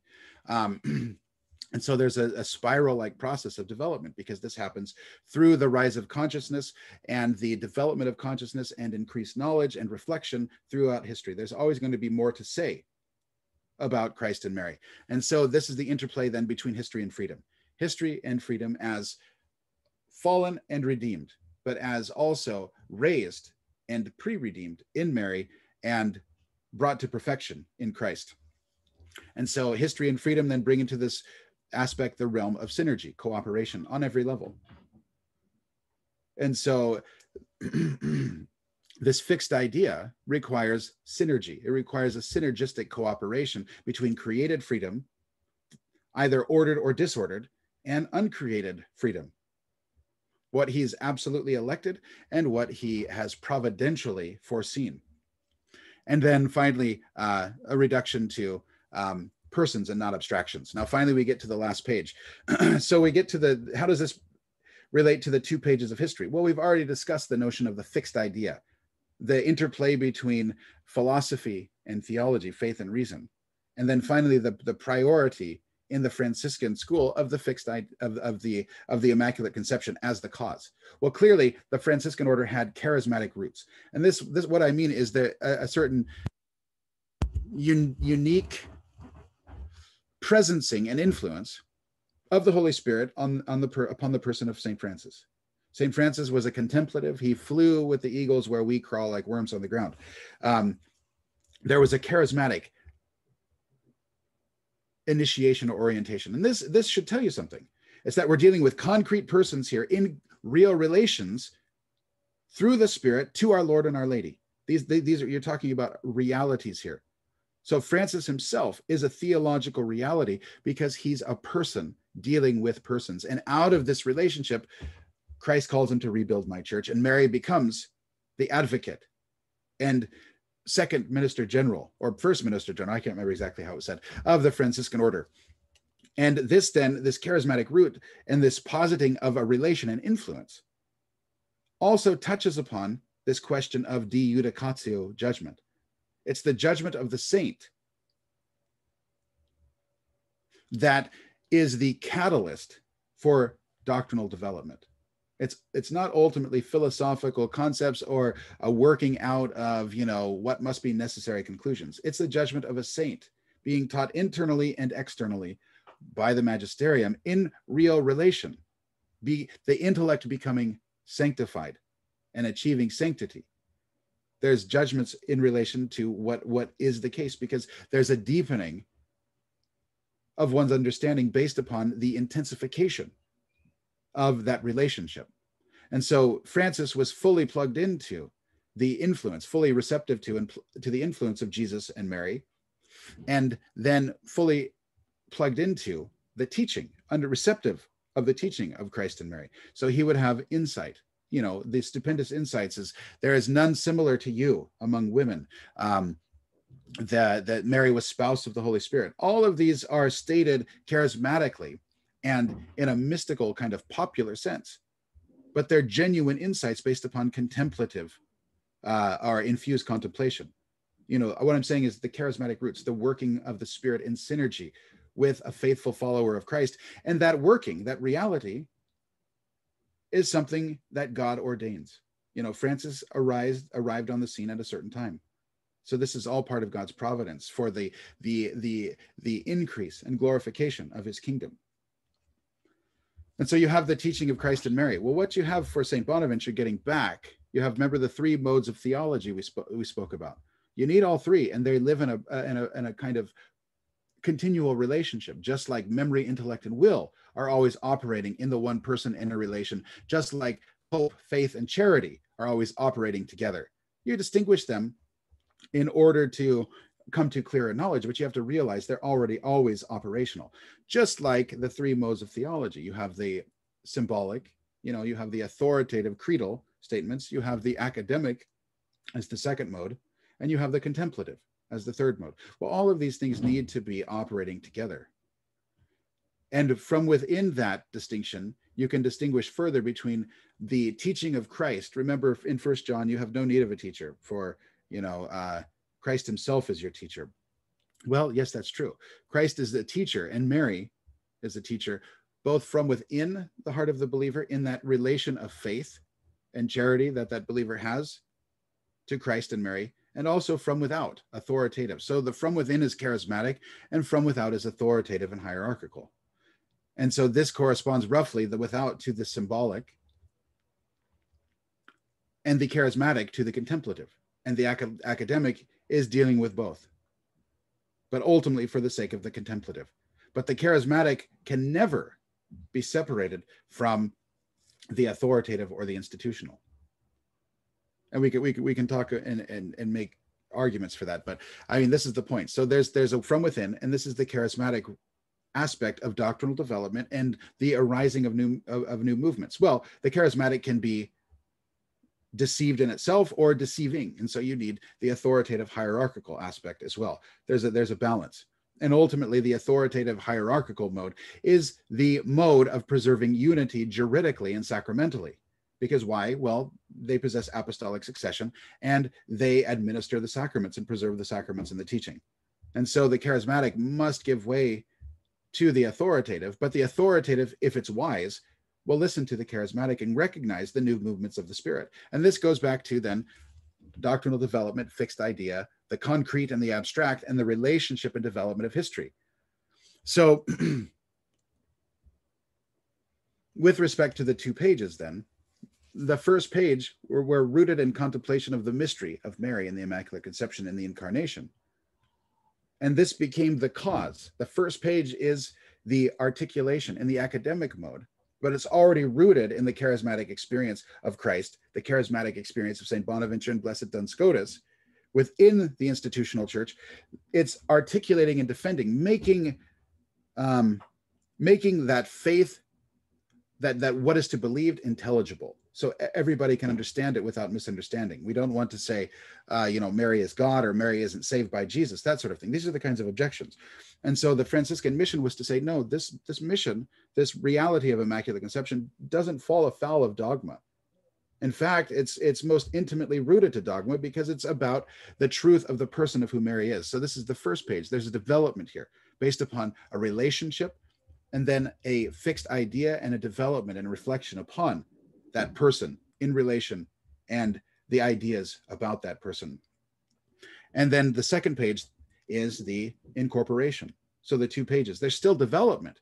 So, but you move from the intellectual component to the emphasizing the intellectual without denying the symbolic or the contemplative, to an emphasis on realizing the contemplative within the context of the symbolic and the academic. So the first page, according to St. Maximilian, is we arrive at the definition. The second page, now that we've got the definition, what do we do with it? Well, this is perfectly Bonaventurian and Scotistic. Understanding is for the sake of love. Knowledge is for the sake of wisdom. Wisdom is knowledge passing into affection. Theology is ut boni fiamus, in order that we may be good. Blessed John Duns Scotus says that theology is ultimately a practical discipline. Why? So that we can love God and neighbor. So once we have the doctrine of the Immaculate Conception, well, what are we going to do about it? This is essentially what St. Maximilian is saying here. And so, yes, we emphasize the academic, the proper, in order to arrive at the definition, authoritative ratification and recognition of the Immaculate Conception. But now that we've got this, well, what are we going to do about it? What are the implications? Again, we've talked, well, it's all about what everything is implied about Mary. So we've got to incorporate this, but we do it under the banner of the Immaculate Conception. Why? Because the Immaculate Conception is the proto-mystery. It's the primordial mystery of Mary. She's immaculate in order to be conceived. She's uniquely, that's her own grace, is immaculate. But she's immaculate in order to bring forth the God-man. And so to kind of wrap this up, I think that's it. Yep. What he posits then is already accepting the activity of Mary at every stage and her unique relation to Jesus in bringing forth head and members. Well, she's going to continually be active in bringing forth Christ in the members and in the body. And so this is where total consecration comes in. Total consecration is a recognition that Mary is unique. She stands at the forefront, as well as above, as well as within the church. She's in a unique relation to the Trinity and to the Son. She's of an order higher than ourselves, while nevertheless being the perfection of ourselves in that very hierarchized order. And so she has an active role. And that active role is based upon a perfect identity of will with God as manifest through the Holy Spirit. Mary is perfectly open and in conformity from the beginning of her existence with the will of the Spirit. That's why she can be called the created Immaculate Conception. So as created Immaculate Conception and as a real person, she becomes the fixed idea. And so in recognizing that she is the concrete instantiation of the perfection of created personhood, we seek to consecrate ourselves to her because she knows the will of God better than we do. And she is our mother. And so it's a matter of common sense at that point to say, yes, I consecrate myself to you. Use me because you're still a living person engaged in influencing the course of history and the church through history. I make this act of consecration to you because why? You know better, and you will conform my will to the will of the Father in the Spirit or through the Spirit, more effectively than I could do this apart from you. Just as the incarnation and the birth of Christ, head and members, was essentially, not necessarily, but nevertheless essentially through Mary, so also is our sanctification, whether we recognize it or not, and our giving birth to Christ in our own lives, essentially through Mary. Total consecration is a conscious psychological act after we're already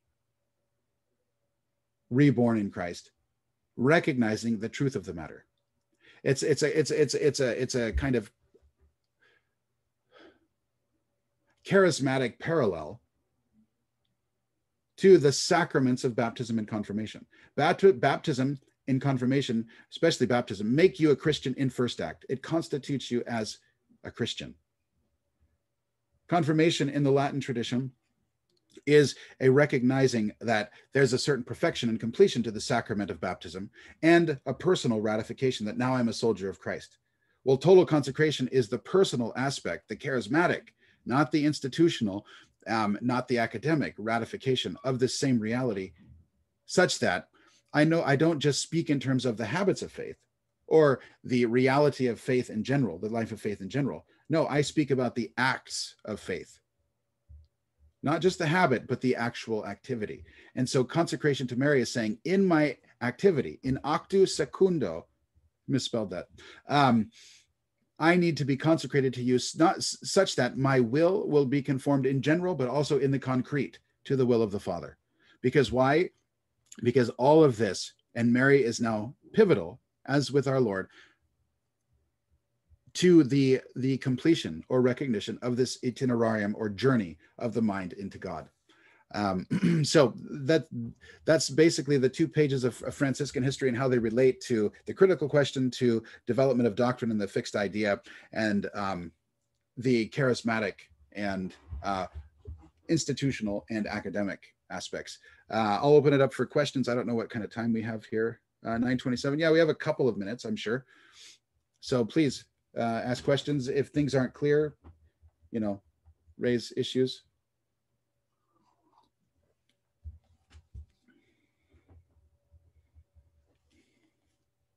Oh, some chats.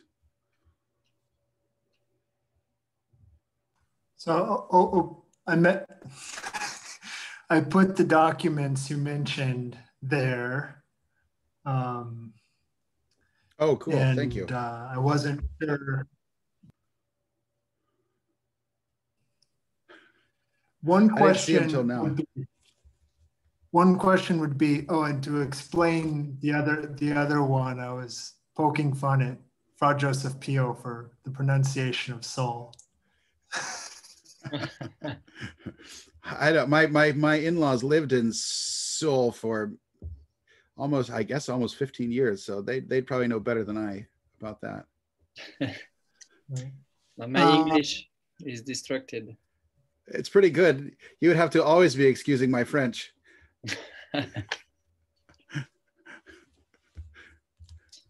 Go ahead. One question would be, we've talked about this in the past, but this brings in the typological structure of reality. As you mentioned to me once, that metaphysics can be seen as in this sort of theological metaphysics, as seeing the structure of created reality as based in the, was sort of based in this typological structure. I don't know if you think about sort of the interest online of people like Jonathan Peugeot with this whole symbolic thinking, if this is sort of a rebirth of this sensitivity.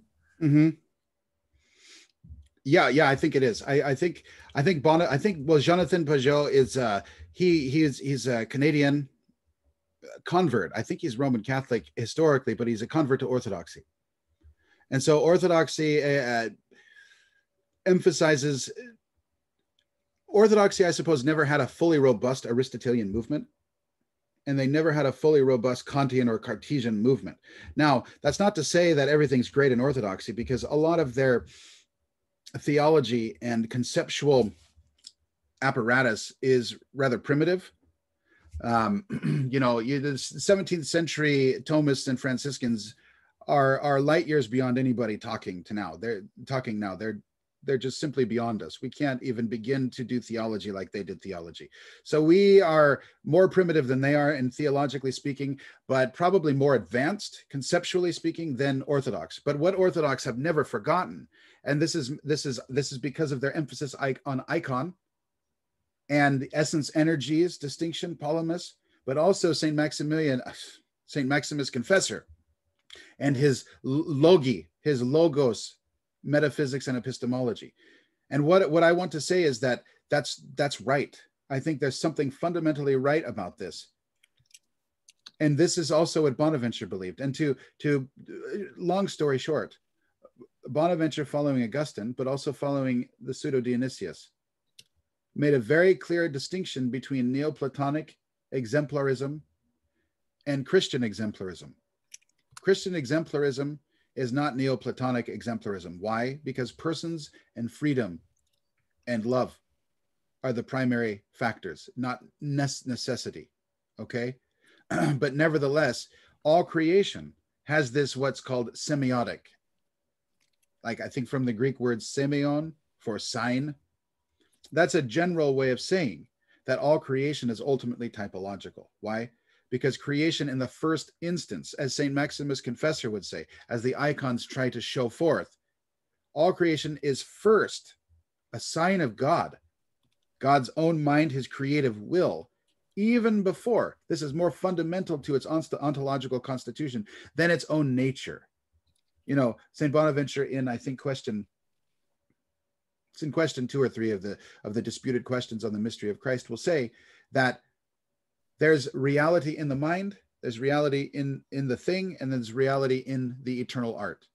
And he would say ultimately that the reality in the eternal art is more expressive and thus more true than even the expressed reality in creation.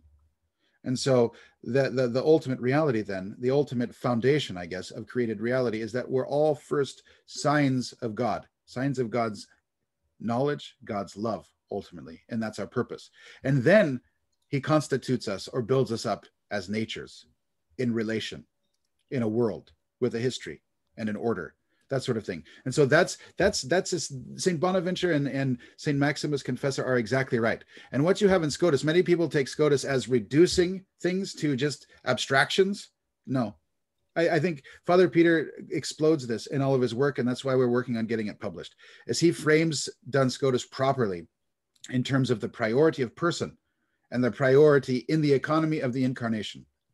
And everything flows from this. The reason why, according to Father Peter, and I think he's right, he's a deep insight, is we have to remember generally that Scotus was a theologian first. He was a lover of our Lord and Our Lady. He was the one who advocated the Immaculate Conception. He was the one who advocated the absolute primacy. He was the one who advocated and gave the longest treatise on the mystery of the Eucharist in all of medieval philosophy, the most profound treatise. He's the one who advocated, who went against, how do you say, brothers, how do you say, Philippe le Bel? How did you say? Philippe le Bel. Philippe le Bel. He was the one who said, no, we're not going to do this. I'm with the church, with the Pope. So Scotus was not a person to reduce to rationalism, to abstractions. He was invested in concrete realities. He was obsessed with our Lord and Our Lady. And so when he developed his philosophical tools, just like St. Maximus, just like St. Bonaventure, and here's a hint, if you read St. Bonaventure, why he's so difficult in certain ways is because his philosophical categories, his terms are coming from Scripture, perhaps more so than any other Western writer after the great Latin fathers. This is why he's difficult. You've got to read the Vulgate to get Bonaventure, at least in part, not just Aristotle. So Scotus formulates his notion of, univocity of being. What is univocity of being? Well, he does it precisely so we can talk about God, so he can say God can reveal himself to us. But what is univocity of being? It's one concept, right, in two disjunctive modes. One concept, that to which essay is not contradictory. How does it instantiate itself? Or in what way must it instantiate itself? Either in an infinite mode or in a finite mode. Well, what is the primordial, not the highest, not the central, but the primordial doctrine of Christian faith? The hypostatic union, right? Bonaventure calls it the most mysterious. It's more mysterious than the Trinity, he says, in trying to explain. But what is the hypostatic union? What does it mirror? It's an analogy of proportion to the univocal concept of being. One person in two natures, one person, irreducible, fontal source in two natures, divine, human. And so disjunctive transcendentals, formal distinction, all of these philosophical innovations of Scotus are there to allow us to talk about the realities of the Trinity, the Incarnation, the sacraments. And so when people say he's a rationalist, I just say, you don't know what you're talking about. You just don't. Even if you're chaired and tenured at a great university, Father Peter knows better than you. I don't know what I'm saying anymore. I've forgotten what the question was. Something about Philippe le Bel. For me, this Jonathan, how you call him? He said that the symbolic world in some ways with the narration could reach the real world. So the two worlds are put it together. And I was asking myself, because I've done a few works on this, the snake, then the woman that will crush a snake, that's it? Yes. So the symbologic world of Saint Maximilian Kolbe, we could say it. So it has a very deep roots in the story of the church, but even in the Franciscan theology. And it's something much more real that we could even think about it, because it's very concrete. for him, it was very concrete. For us, it's something very symbolical. But maybe we have some points to understand on this, because the head of the snake is the devil, but the body of the snake are the heresies. So yeah, in some ways, the impact of Mary on the story is even on destructing these heresies and finding a way of doing it. I mean, something concrete. yeah. I think that's the key point that we must never forget, is that the realities of Christ and Mary in sacrament and in influence, and who are accessible through praise and invocation, they're more real than any general philosophical concept. And so we always have to be rooted in this ecstatic movement, if not in success, but this ecstatic movement towards the other. You know, I've got all my ideas in my head. I could just sit and talk to an empty room. But here I'm talking to you guys. Why? Because I'm invoking, I'm pleading, and you are pleading back to come into relation between persons, because we want to share and enjoy the good together. We want to come to a deeper understanding. And I think that's the importance. Theology is not about ideas, but ideas are there to, as St. John Henry Newman says, without theology, dogma becomes vulnerable to attack, right? But without dogma, and dogma ultimately being Jesus and Mary and the Trinity, without dogma, theology is just a joke. It's all an invention. You know, theology is not an end in itself. That's the whole point. This is why the academic mode, St. Bonaventure says, if you just engage in theology, you are setting yourself up for destruction. Idle curiosity will destroy you. Theology has to be an ascetical endeavor. Why? Because we're seeking not just to know, but to know in order to love the sources, the persons who call us into being and call us into glory. And so we've got to constantly be praying. Theology becomes a prayer in order that we have acquired and infused contemplation, which is just simply what St. Francis experienced in the fullness in his Transitus. But what does our Lord speak of in, what is it, Matthew 17? And he talks with, he brings Peter, James, and John to the Mount of Transfiguration, and he talks with Moses and Elijah about his what? His exodus. In the Latin Vulgate, it's ex Jesus. But ex Jesus is the same term that Bonaventure uses, again, biblical categories coming into play. Bonaventure uses to describe moving into that realm of mystical contemplation. It's a kind of dying to self. It's not self-indulgence. It's not curiosity. It's a dying to self in order to be brought into new life in relationship in the Trinity. No one has seen God and lived, right? However you take that, that's literally true. However you interpret that, that's literally true. So you have to die. And Jesus, when he speaks of his ex Jesus, he's talking about his death and his resurrection, his return to the Father.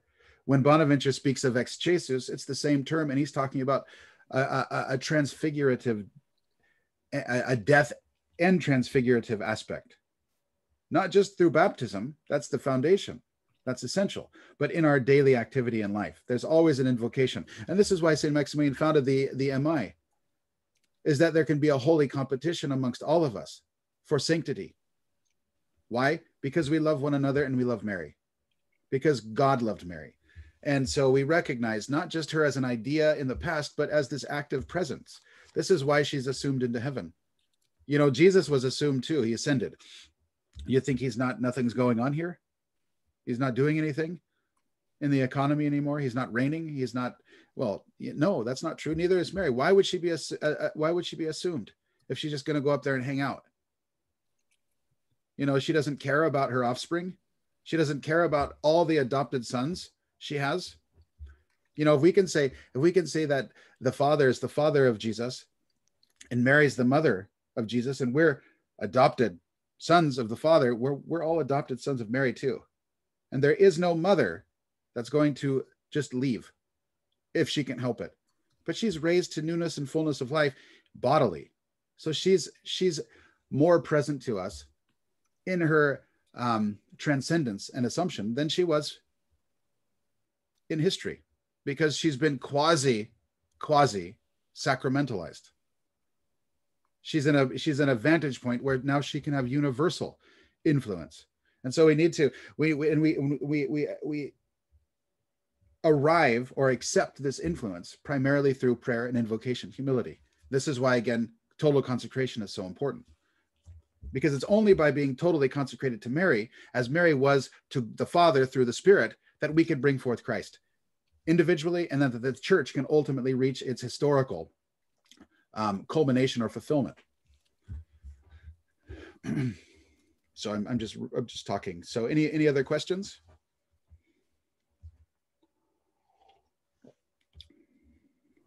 I think we should probably get going, since we've been going for a while and we have Vespers. Oh yeah, sorry. I would just say that both Fra Joseph Pio and I were referring to that interview. There's also, through his podcast, there's an audio only version between Jonathan Peugeot and Jordan Peterson, where they get into this whole idea of the narrative and the concrete touching. And it's, yeah, you can tell definitely that Peterson's experience has, it's interesting, because he's talking about like that, the possibility of this narrative, like the symbol of Christ that everything points towards, like that breaking into historical reality. He says, like, I don't know what you do if that's true. Yeah, if that's true, yeah, that's right. I mean, so it's amazing. Like, here's this agnostic psychology professor who the very concept of Christ actually being a real person, yeah, puts him into tears.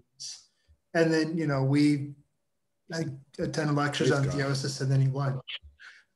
Well, yeah, right. You're absolutely right. So, but it should, so, yeah. Well, you need to get him. You're the guy to do it. You need to get him some good digestible texts of Father Peter and semiotic metaphysics and typology, because he's got to get out of Jung and get back into the metaphysics of Saint Maximus or Saint Bonaventure. This will connect a lot of the dots. I think that would be, I mean, I don't know how. I've been trying to see if I could connect him with him personally. That'd be good. But yeah, it's breaking through of that. I think even the mystics like John of the Cross was talking about the purification of the intellect and how you have to let go the natural mode of the intellect and walk by faith. I think that's right where he needs, because he's trying to put everything through this Jungian lens, and it's not going to, you can't break out of that. But then the second thing too is there's no grace in that. And so it's like, well, what if God walked among us? I mean, then if you face that without grace, and especially also if you face that without the mediation of Our Lady, who I'm thinking of, you know, the poem of Hopkins, where he talks about how, you know, it's like Christ is the sun and Mary is the atmosphere. And without the atmosphere, the earth would just be a charred rock like Mercury. That's right. And yes, I think, I mean, it's fascinating to listen to their discussion, but it's at a time, it's like just that need to go over that hump to ask for grace. And it was interesting because Jordan Peterson is always saying, you know, I act like God exists.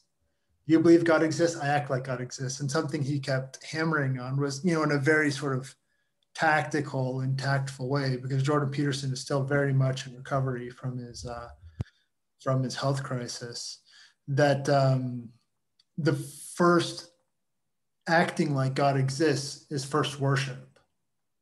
And it's not following, you know, being responsible. So anyways, we should probably call it a night. Or a morning. Or a morning. That's right. Well, I will look today and see. We're gonna take bigger steps, because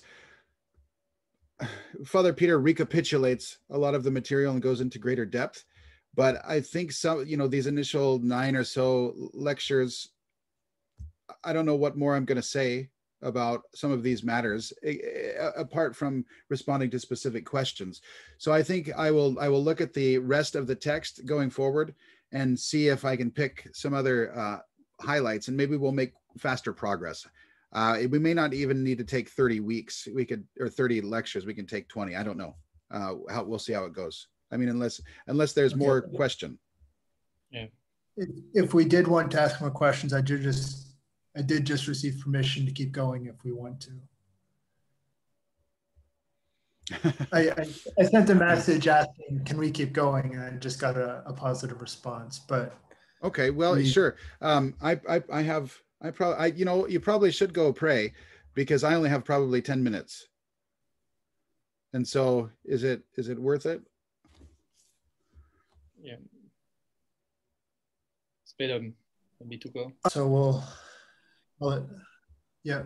Would one of the deacons be able to finish us off? Okay. But not the anointing, not an anointing, just a blessing. You can't, if we're reaching our end, you can't do that until you're a priest. I'm sorry. Finish us off as in, like, how do you say it? It's the blow of grace. Sorry. This is becoming painful. I don't know. I'm just praying and that's it. Glory be to the Father, to the Son, and to the Holy Spirit. It was in the beginning, it's now, and ever shall be. Amen. So that the Holy Spirit could bless everybody and give us strength and illumination for this work. In the name of the Father, of the Son, and the Holy Spirit. Amen. Thank you very much. I hope you guys have a great week and great Sunday. You too. Thank you very much. Thank you. Bye-bye. As for you.